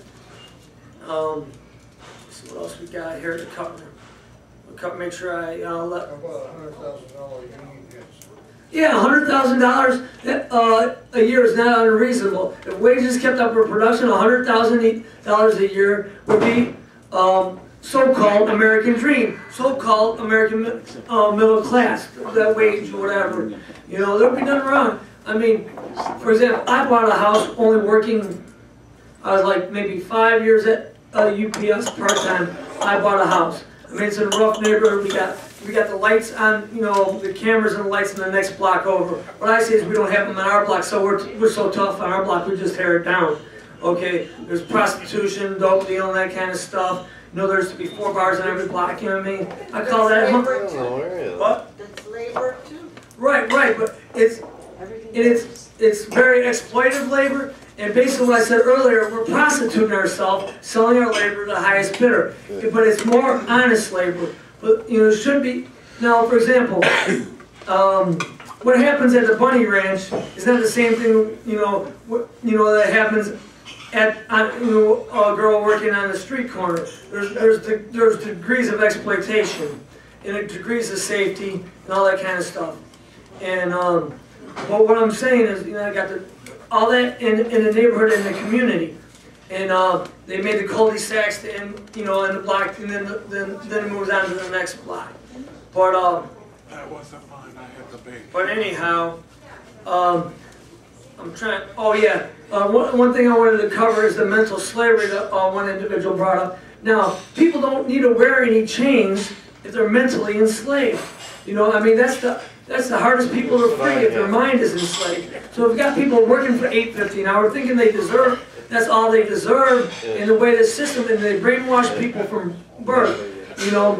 From the corporate media, and if your parents are brainwashed, then they're brainwashing their children. What we need is strong militant teacher unions to educate the people of the true history of the United States. This history of the United States is not one big happy family. It's one of struggle and exploitation of one class exploiting the other class throughout this history. The only way we get anything is through struggle, whether fighting the corporations, fighting the government to get a fair shake. I'm not saying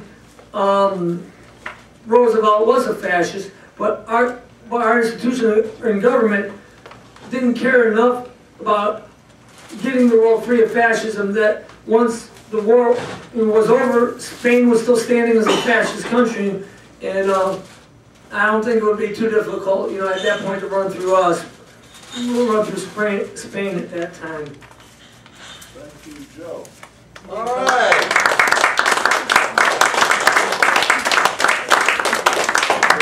We're all mentally enslaved. That's what I think. Thank you all for coming. Let's let the workers who bring us our